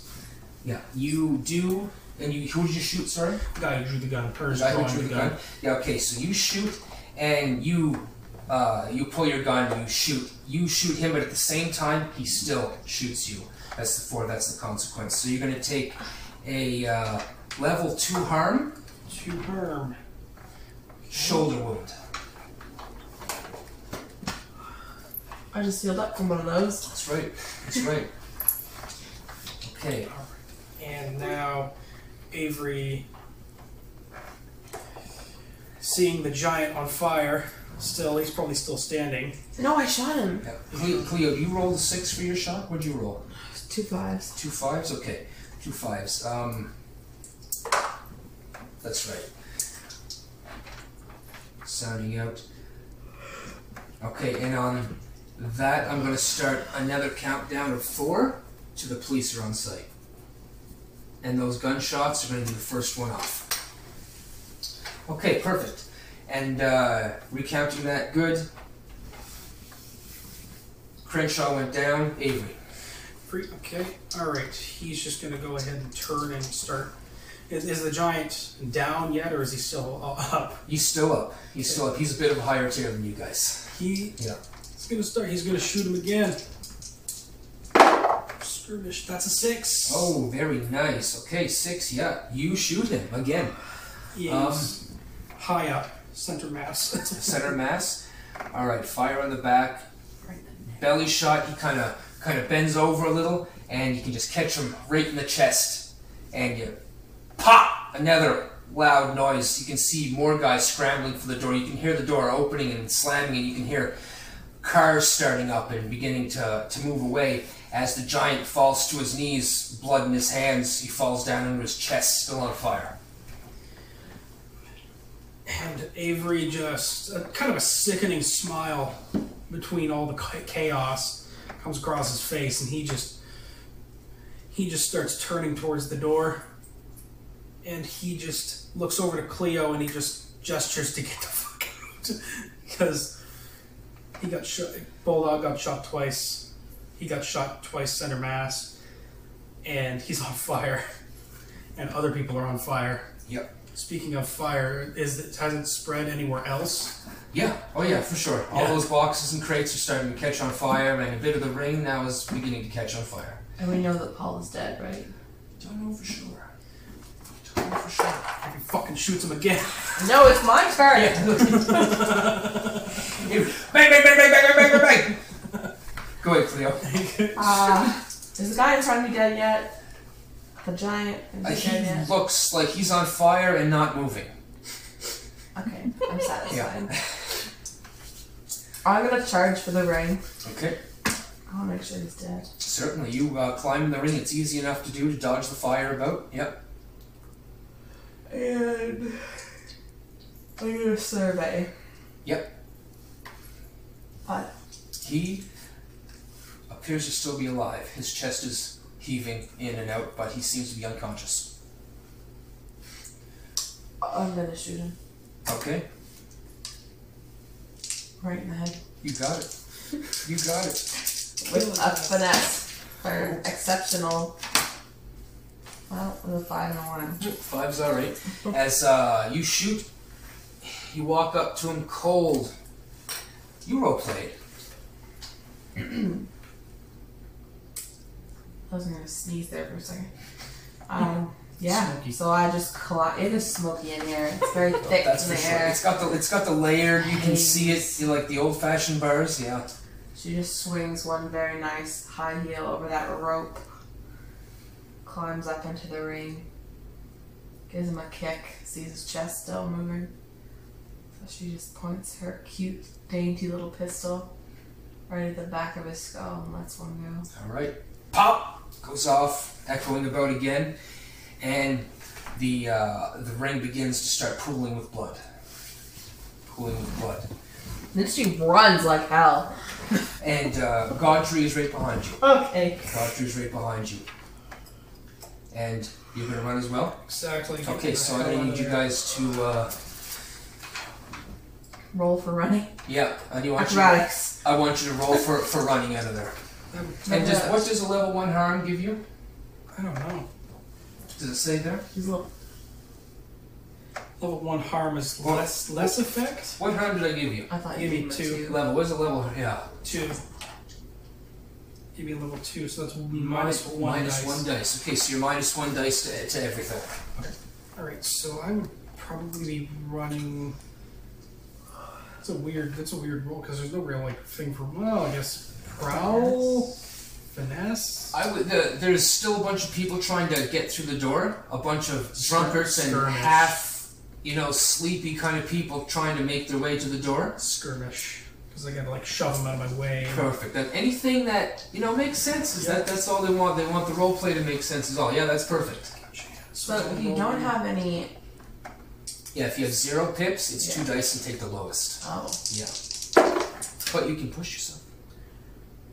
I didn't. I said that before the dice left your hand. You can still push yourself. You can take Yeah, that but then I go into trauma. Oh, that bad. So Okay. we're gonna have to leave it with the one that I just rolled No problem. for flavor. I got a 3. You got a 3? Okay. So what happens is, as you guys begin to run, Godfrey's running to the door as well.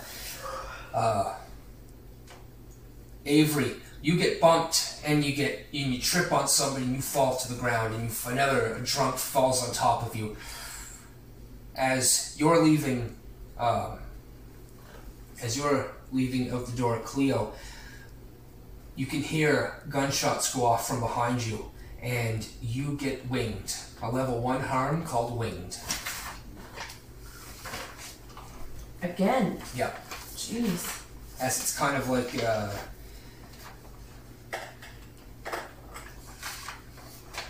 just kind of catches you in the side, like one of those a shot in the side.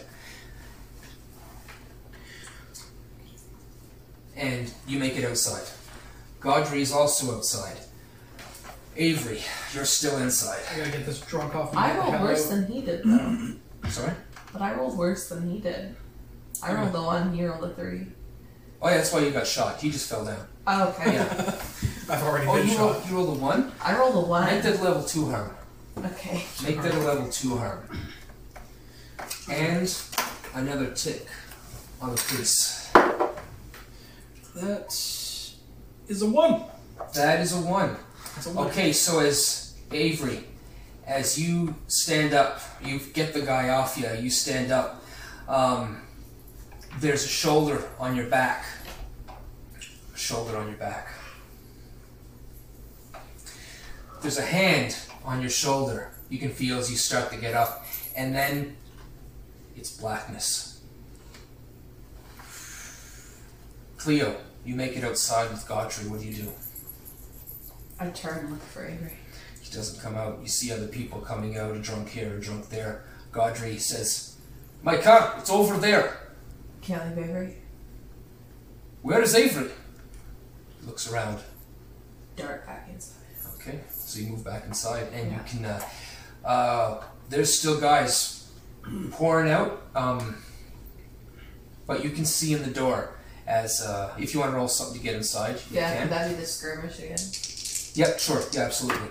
So 3's the lower. 3's, are you rolling 0? Yeah. Okay, so you're not able to get through the door because there's too many guys coming out, but you can see that one of Price's guys is dragging Avery to the opposite end, where you can also see a door kind of flapping Run open around and the close. building. And run around the building. Run around the building. It's That's- not that big. That's perfect, yeah. Kick off Okay. my shoes and run in my bare feet. Okay. That. So you guys run around the building, and you get to the corner, you and Godfrey. Is Godfrey there? He was. Well, did he come or did he go to his car? I'm gonna fortune roll. If it's high, he's gonna come with you. If it's low, he's gonna duck out of here. He's wary, but he's coming with you. Okay. He's concerned because he's not wearing a shirt. And he was just beaten. Like his rock was He's bloodied. He's bleeding from the mouth. He's lost a few teeth. So yeah, you guys make it to the back easy enough, and you can see the last few people seem to come out, and the door smash open, and Avery kind of roll onto the ground unconscious. And then 2 other men step out. Let's shoot. And you shoot, absolutely.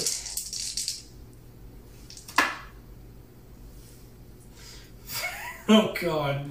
You shoot, and the first guy comes out, steps outside, and the door shuts, and you just see line up your shot to shoot, but the second guy opens the door at the same time, and it ricochets off the door.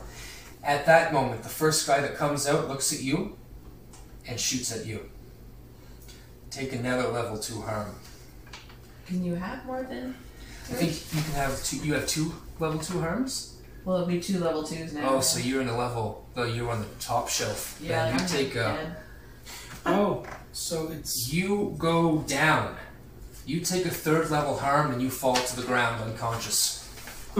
Dang, now we're both unconscious. We've died. Game over. That happened quickly. A really anticlimactic ending. I mean, We got Godfrey though. Let's see what he can do for us. So I'm thinking Godfrey is still there. This is when the stair gauge shows up.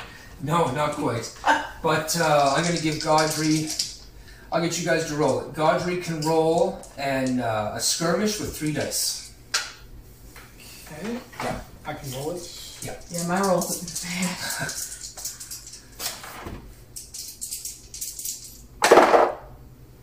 What's that one? That's a 4. That's a 4? That's a 4. Okay. So, Godfrey kind of... I'm going to say... What's Godfrey going to do? He's going to skirmish with 4. Everybody else is drunk too. That's right. Yeah. Thank you for reminding me of that. Okay, so... Very much drunk. Would that Yeah. shot have been a disadvantage? No, not these guys. This game it's different. Like, the bad guys don't get actions on you. It's just basically reactions to failures that you guys do. Yeah. It's hard for me to still work my hand around it sometimes because it's not in my path of. Yeah. It's more like you judge it based on how badly the rolls go. Yeah, and it's just how it's the reflection of your poor rolls. More poor rolls, the better the bad guys do, I guess. Yeah. But so that was a. I'm going to give an opposed roll here. A little bit lower because we're just dice not are meant not to on your make side it today. tonight. Okay. You called it the end, and it's the end. But we can't leave it ending like that. That's terrible. Well, it's the dice, right? Yeah, but you gotta like give it a good. Oh yeah, no, just you guys. It's like The Sopranos. No, what happens is you guys come to. Avery first. A few short minutes later, you, Cleo, you guys look around. Your hands and feet are bound behind your back, and the front of you, you can see wood, and you can hear water rippling. You look up, and you're on a dock. It's pitch black outside, and you can hear murmuring and people talking behind you, and you can hear this this kind of thumping coming. Hold on. Getting louder and louder to the dock, and you hear a voice that says, "Well, looky here. I didn't think I would see your two faces again. Especially yours, my sweet." And he kind of grabs your chin and pulls it towards him. You're right down on the ground face first, but with all of his obesity and lethargy, he kind of bends down and grabs your face, Hadro Price, and he draws the mark, his finger across your face again. She like jerks her jaw away from his touch. And he stands up and kind of snares at you, and he kicks you in the ribs with his really weakling lawyer kick. Still hurts. I've been shot in that side. That still hurts. That's right. Yeah, that's for sure. Kicks me right in the bullet wound. And you guys can look also beside you. Gaudry is there, but he looks even worse for wear now, like he's been in a bit of a fight. One of his eyes is puffed up, and it looks like he's got a weapon gash at his side. His shirt's all off and everything. His shirt is all off and everything, so you guys can see he's tied up as well. And you guys can hear Hadro Price talking, and he says, "So they killed my giant, and they killed my bulldog." He cuts him off. "Hadro, you reputable fat fuck! You want to do anything to him, you do it to me. You leave him out of it. We didn't have anything to do with him. He didn't have anything to do with this. He was there at the wrong place at the wrong time. He caught us. We did everything. Everything is us. Get him up. Get me up!" And one of the, two of them try to kind of bring you up. They're still, you guys can still kind of tell they're still kind of off, and there's maybe 3 or 4 guys that are new that you haven't seen that you're pretty sure aren't off, but one of them and the other one kind of get you up in each shoulder, and he kind of looks at you, and he takes his cane and he kind of taps it on your forehead. "Listen to me. You are mine." Am I? Doesn't quite seem like it there, Hadro. He pulls a gun out from his side and he puts it right to your neck. He pulls not the trigger, the hammer. He pulls it and says, "You are mine. Is that right? I own you, and I own him." And he gets this really evil smile on his face, and he says, "And I own her. You will do what I tell you to do." Is that right? It is right. Well, Don't make him do something please. for somebody who just killed 2 of your men, you're all being awfully generous there, you fat bastard. Generous? My generosity knows no bounds. And he moves his gun down to your hip and he shoots you in the leg. Do you have 2 level 2 harms yet? One. You do now. Leg wound.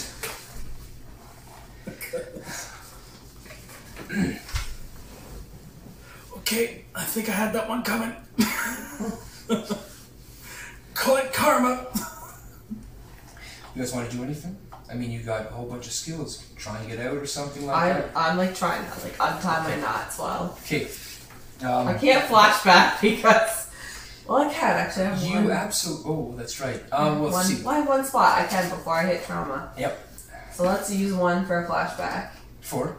I'm working on those knots with some finesse. Okay, so a flashback would be like I'm gonna flash back and I'm gonna slip a blade in my wrist. No, that's a blade somewhere where I can get it in case I happen to be detained. Yes. Okay. Okay, so that's definitely one stress for that, and you pull it out. Your bounds on your hands are free.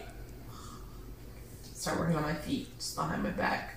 Okay, that might be a roll, a deception, or something perhaps.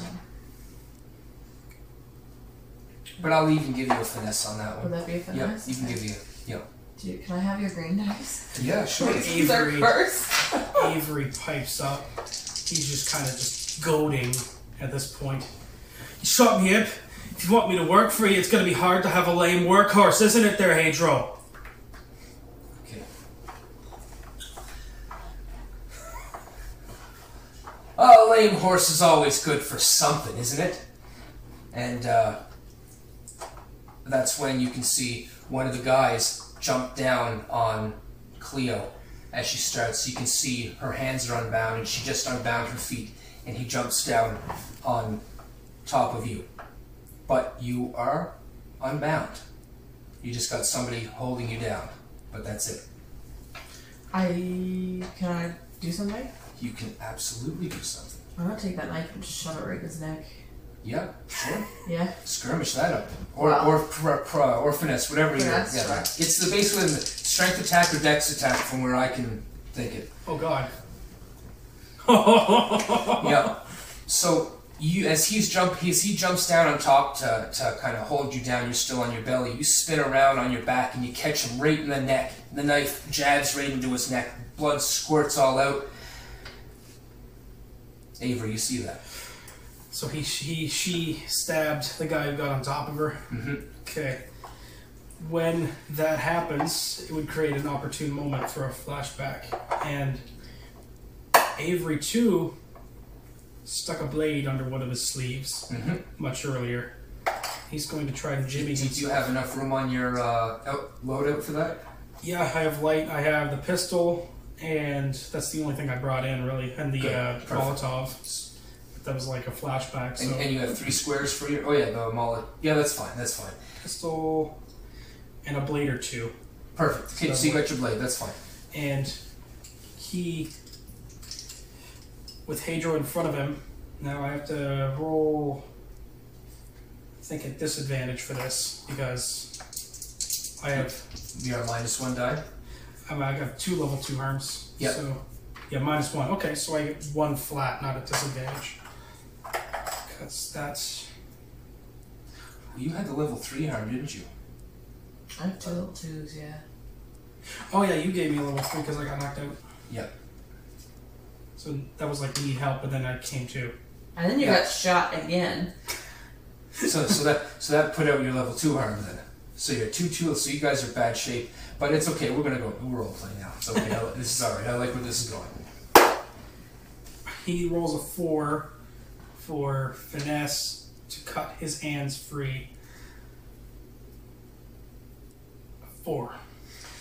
So they see that you are. I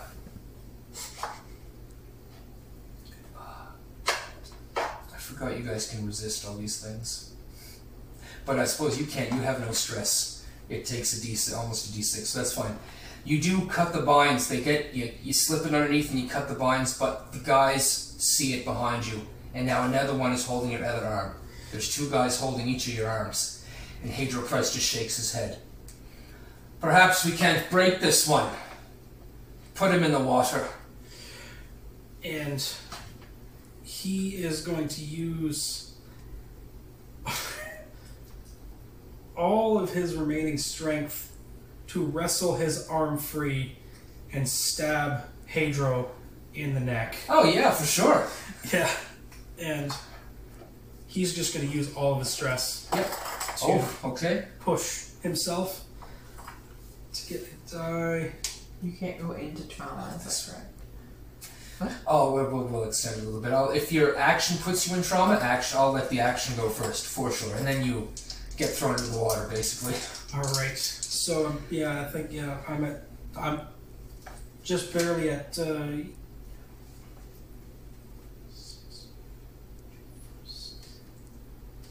okay, I'm at 7 stress right now. A 7 out of... 7 out of 9. Okay. Okay. Alright, so that'll put me right I'm up, at 9. right up to the border. I think. And he rolls with skirmish. I have I'm at 2 8, pips so in that, but I have makes -1 dice, so You have 2 pips minus 1 dice, so it's 1 dice. 2 pips -1 dice. Yeah. So I pushed myself as well. Oh, okay, perfect. Yeah, so 2 dice for sure. Yeah. That's 2 5s. 2 5s, okay. You catch him in the neck. You wrench one of your hands free with the knife, same knife, and you catch him right in the neck. He goes, oh! He just reacts. He's not saying, he's not giving any orders. He got a knife sticking out of his neck right now. But you get thrown into the water. And then He holds onto the knife. oh yeah, okay, sure. Yeah, you hold on to the knife. You hold on to the knife peels out the other side of his neck. You can see the blood squirt out. Ooh. Cleo, you can see Avery's face just splattered with blood as the 2 guys throw him in, and then one of them picks up this sack that has a rope on it. And you can see that the rope is tied to the binding on his legs, and they throw the sack in, and it goes sploosh! Avery, you begin to fall into the water. And first you're fighting just for a second, but then there's the sploosh beside you, and then you just get dragged down. You feel it pulling you down and down. The light, the bit of torchlight or whatever light that was up there that they had, just so they could see, maybe the moonlight, I guess, bouncing off the top, is just dissipating, fading out as you begin to fall down underneath the water. I'm gonna die. We're gonna jump to Cleo right now. Cleo, you see him get pushed in. Yeah. Then you see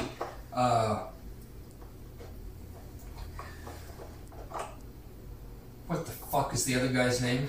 That's with Godfrey. Thank you. We kind of forgot about him for a hot second. Yeah, he's still unconscious. That's why I made him unconscious. So you can see Godfrey getting pushed in by 2 other guys, kind of, and they got to roll him over. It's like a big log they got to roll, and he splashes in the water, and they drop that in. I'm gonna dive into the water with the intentions of getting to Avery because I still have a knife in my hand. Yeah, absolutely. So, yeah, roll something to get to dive into the water. They're guys kind of got you, kind of holding you down. No, because he got on top of me and I kind of. That's right. Thank you. You I'm jump in free. the water. Absolutely. Yeah, you Okay. jump into the water. So you try to swim down to Avery. You can, but it's pitch black. I mean, he's gone down and the water's black, and he's being pulled down by weight. He's falling. How deep is this water? You said it's a river. No. This isn't the. It's a dock. It's like a dock. Oh. You're on the dock. Yeah, and it seems to be a dock that goes out at the shipyards, oddly enough. And you dive in the water and you swim about, you look, but you can't see him. You can't see him. And every now and then you can hear this sound in the water.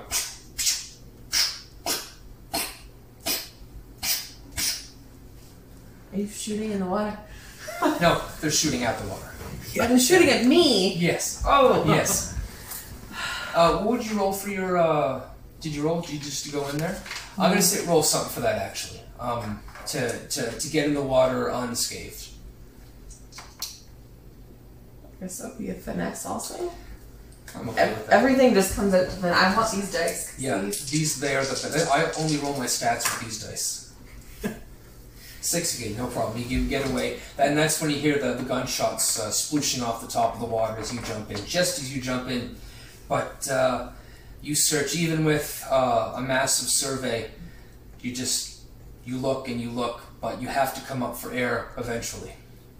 You do not see Avery. Avery, it's dark, it's cold. You're trying to fight off, trying to hold your breath, but the pressure's getting more and more intense. He tries to reach down with the knife and try to cut at whatever binding is on his legs.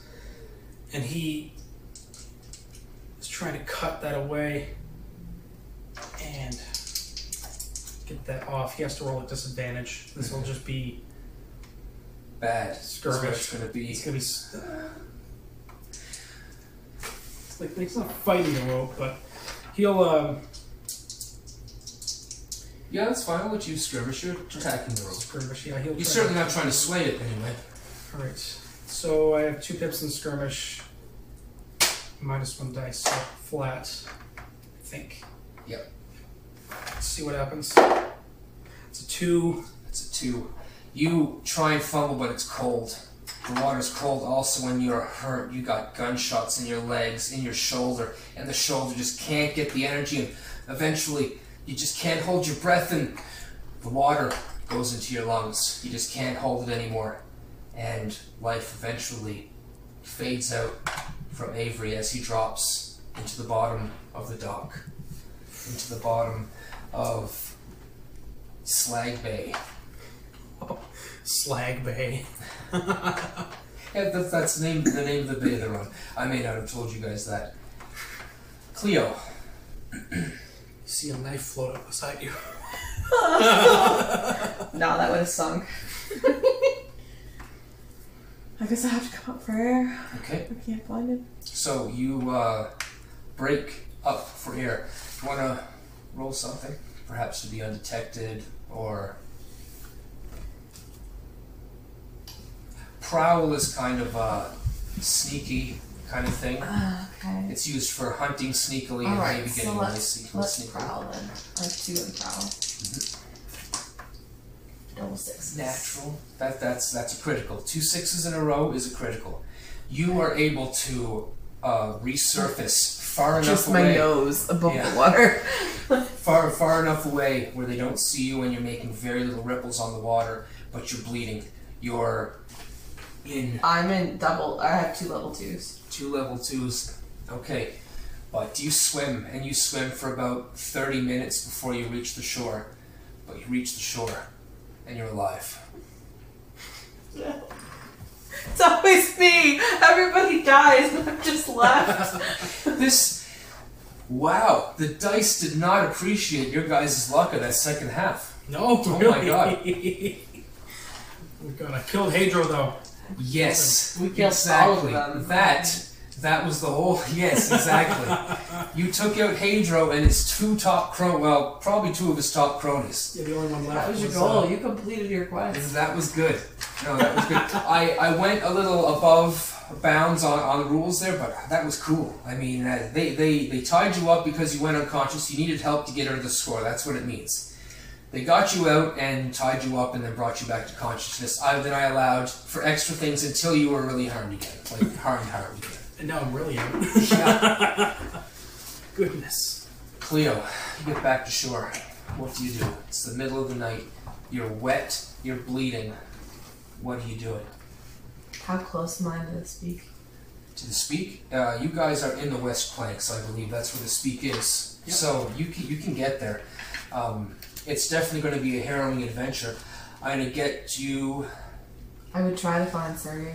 I'm going to roll a Or fortune black. roll first. 4. Okay. So as you kind of come out of the water, you can see it's the middle of the night. No real time where cars should be driving on the road for the most part, but there are cars every now and then driving by, going up and down the roads, and you sneak and you kind of huddle in alleyways, but you eventually make it back to the speak. Sergey and Nellis are there. You make it in the back lane. You're dripping wet still. Collapse on the floor. Exhaustion. Okay. They begin to yeah, that happens. So you get downtime. Cleo gets some downtime. I wonder if your sheet, if you had better stats, when you go home tonight, take that and see if you would do find it, see if you had better stats, and imagine if that would have changed things. I don't think so. I think I didn't have more than 2 pips in many things. Okay. So I think it would have evened out either way. Okay. I think Avery was destined to die here. So what's going to happen is you're going to get to the speak, and you're going to see Sergey and Nellis, and you're going to just pass out, like you said, flop there on the floor. And happening about around you, Sergey kind of looks at Nellis. Sergey shakes his head. Nellis starts packing up his cards, getting his stuff and packing his bag. Nellis makes his way back out on the street, probably in worse shape than he was beforehand, now that he jumped back with you guys. Sergey takes you wake up briefly on the way to Willard's Manor, as you can see Sergey patching you up with bandages, and he's got sweat beating down, and you're sweating because you're sick and your wounds are infected. But you get back to Willard's mansion eventually, and you wake up in a bed. You can hear horses baying and cows in the background. You can smell the sweet country air coming in from the outside. And Sergey comes in, brings a tray of food and puts it on the table. Chicken. I'm just thinking, George is a character. Would he probably bring you red meat instead, just because he's George? Probably, Yeah, even though I probably. wanted chicken. Yeah. So he brings you in a mixed mash of breakfast food. There's some oatmeal there. There's no chicken, but there is some cut up pepperoni and cheese and crackers and whatnot. And he kind of looks at you in his face. You can just see it in his face, that failure in his face. And he, unfortunately, Sergey was busy, because as you guys went down to the docks, he's got a bit of a drinking problem. You guys know that. But he wasn't able to make it to the main event because he was half in the bag and missed and wasn't able to do it. But you can see the grief and the regret in his eyes. Did you say anything to Sergey? I think retirement will suit as well. Sergey nods his head and closes the door. You're left with the sight of the sun out a window, a few clouds in the sky.